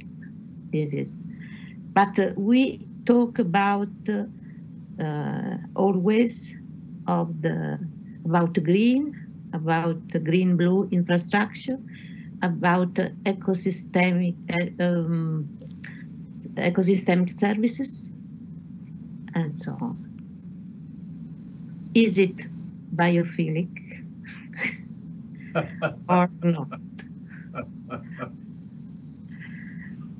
I like to think of that in the same way that I think it was Rainer Banham described in terms of environmental systems in buildings, that they can be concealed or they can be revealed. So, for example, I could make a building which was integrated with the hydrologic system of the place. It was a piece of the blue infrastructure. But I could do that in such a way that we never saw the water. So in my architecture building, it's the size of a football field. It has a flat roof. It collects lots and lots of water, which then drain into interior pipes that are painted the same color as the concrete in order to completely obscure them. They go underground and no one sees the water again. So I like to say with the experience of the water is only when I go to the restroom to wash my hands and I see just this much between the tap and the drain in the bottom of the basin. That's my experience of the hydrologic cycle. There's no sound of the rain. Only if I look out the window could I see. On the other hand, let's say the project by Glenn Murcutt, the roof tells the story of the rain even when the sun is shining. The sound of the rain is apparent. The visible movement of the water, it tells me where it's being stored to use later. Right? So that becomes a more biophilic relationship to the hydrologic cycle. We can think about stormwater drainage like a civil engineer. We can think about it like a landscape architect who's designing an experience for people. And hopefully we get both the eco function and we get the eco experience. When we get the experience, now we're into the biophilia or ecophilia, I think.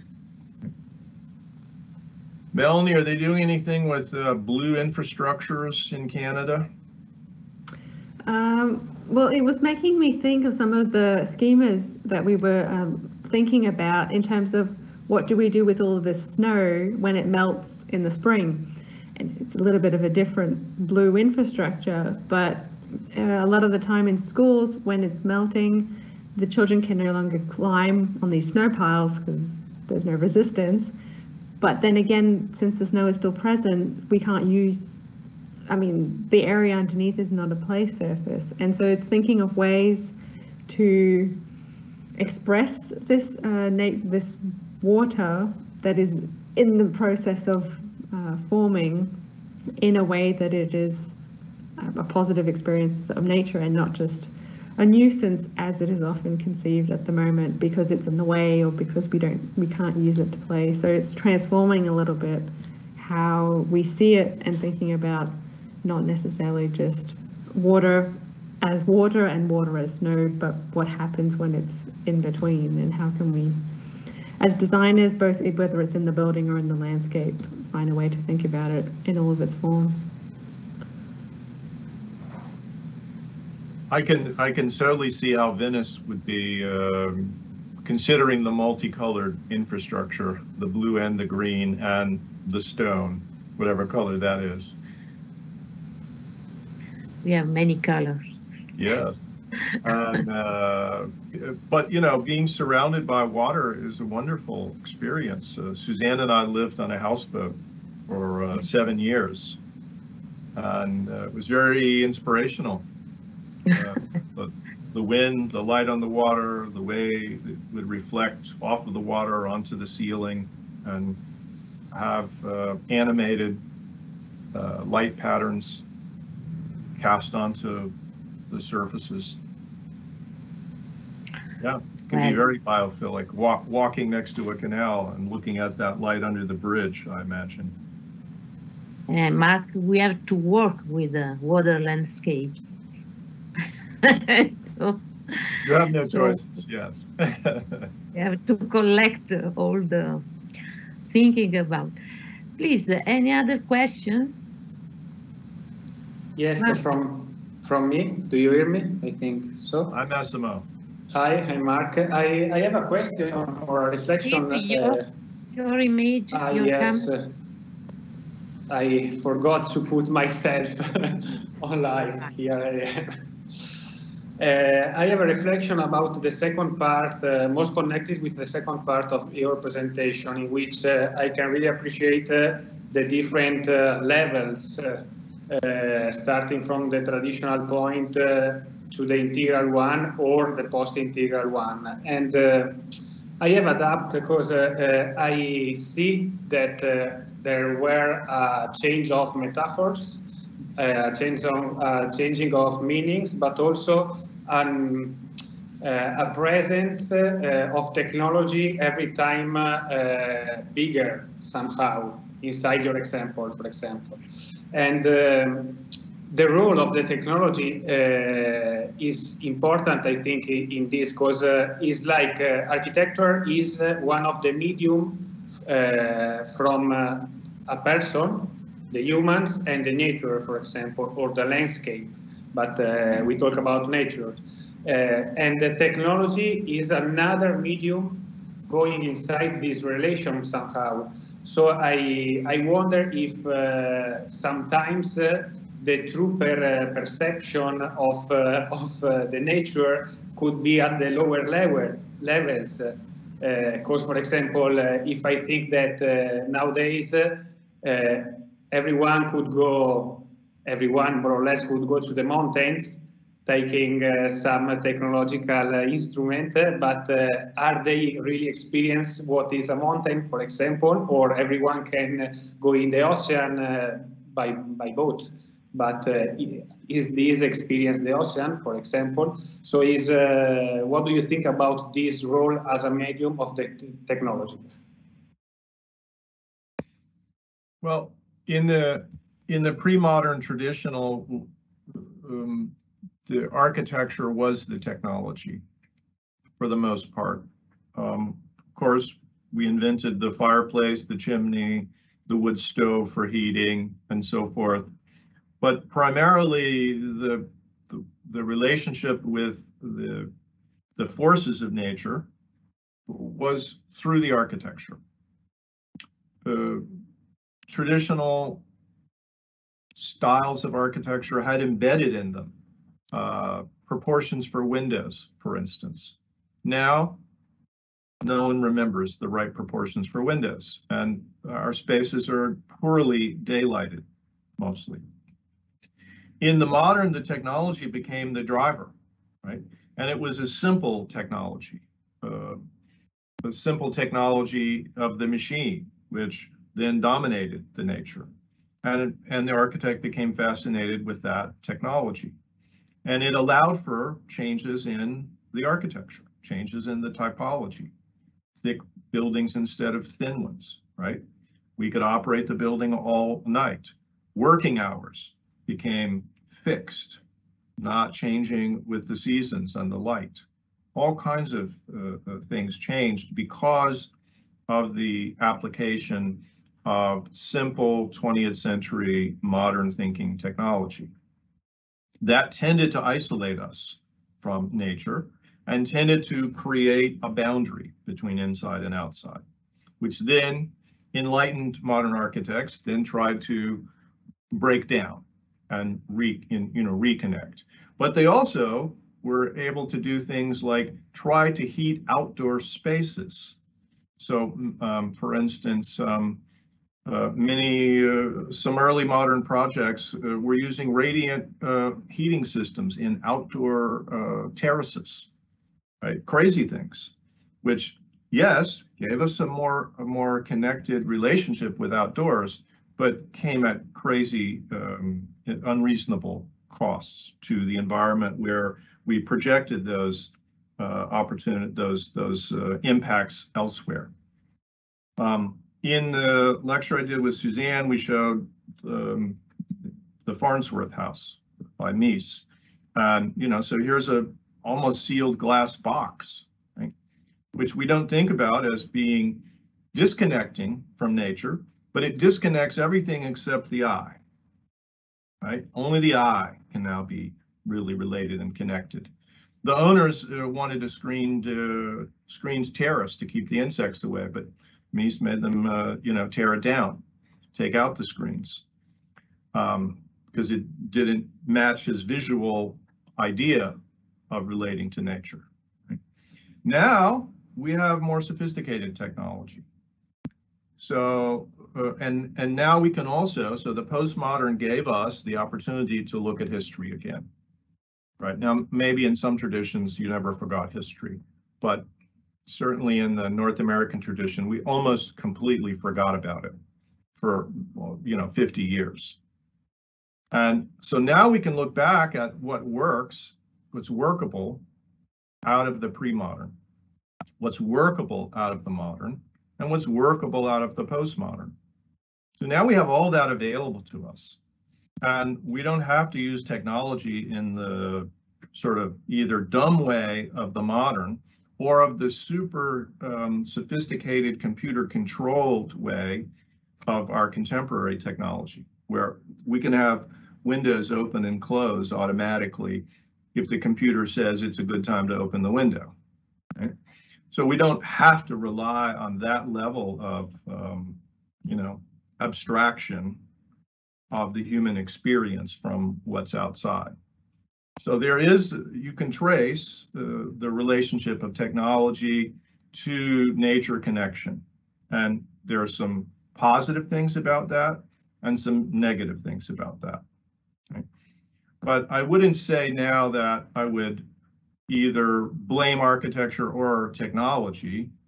The architecture itself, in some ways, is a technology.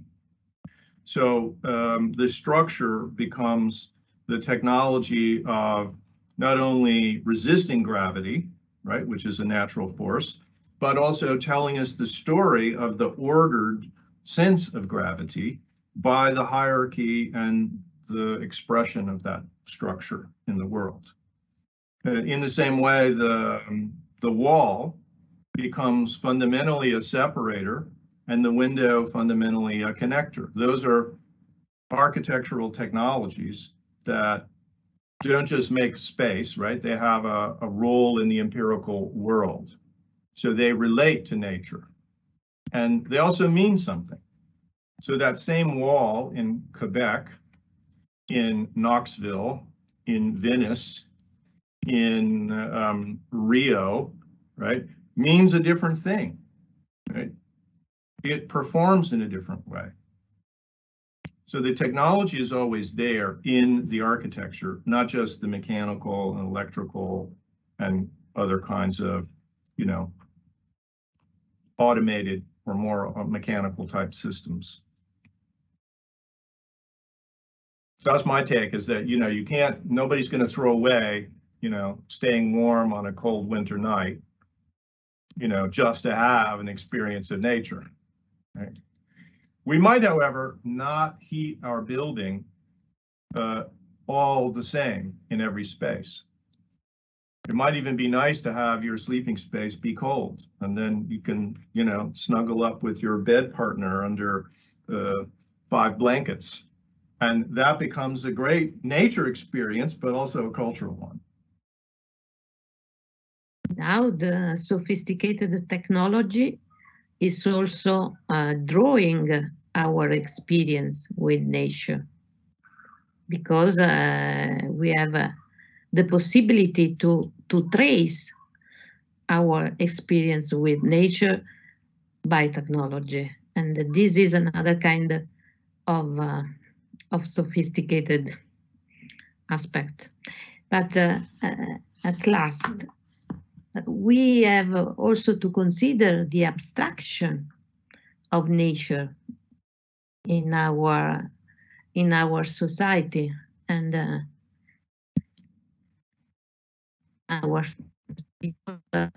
the tension is making nature something abstract, something not that is a material not always well interpreted inside the project. The awareness of nature is the awareness of place.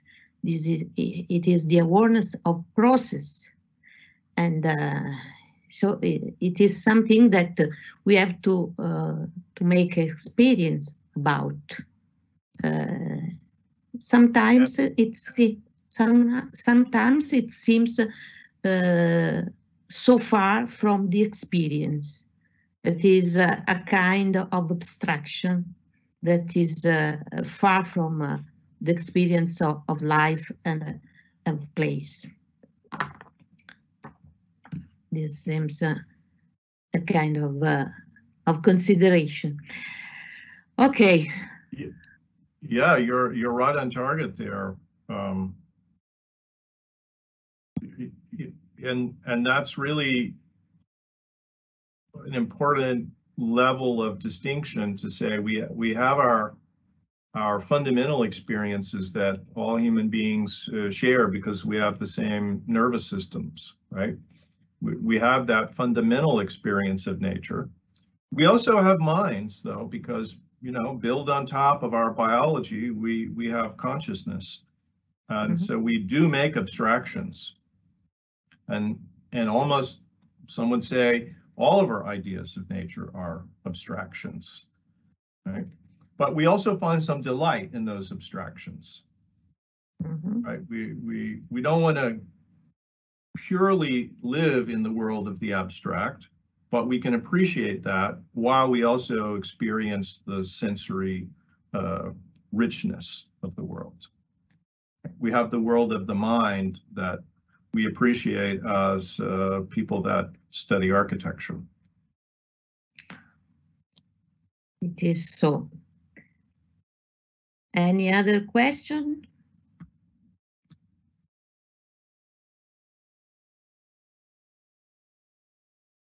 If we have no question, I have to say thank you very much to Melanie.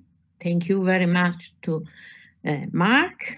It is a pleasure to have this occasion for hearing your lectures and to have these 5 lectures in connection with integral theory and with the possibility of research in this approach. I think that for us it was very important. The lectures are available on YouTube, and you can listen again to understand better what is the content. And I say thank you very much for all the efforts and for this impressive result. Thank you. Thank you, Mark. Thank you, Melanie. And thank you to all the participants. Yes, thanks for having us. It's been a wonderful series, and I've really enjoyed it and enjoyed the conversation also. And thanks to Melanie, I certainly enjoyed having you here as a guest researcher, and look forward to seeing the great things that you're going to be doing in the future. Thanks for sharing your work with us here today. Thanks to Margarita for hosting, and for Yoav and all the great participants. Thank you. Thank you. Goodbye. Ciao, a presto. Arrivederci.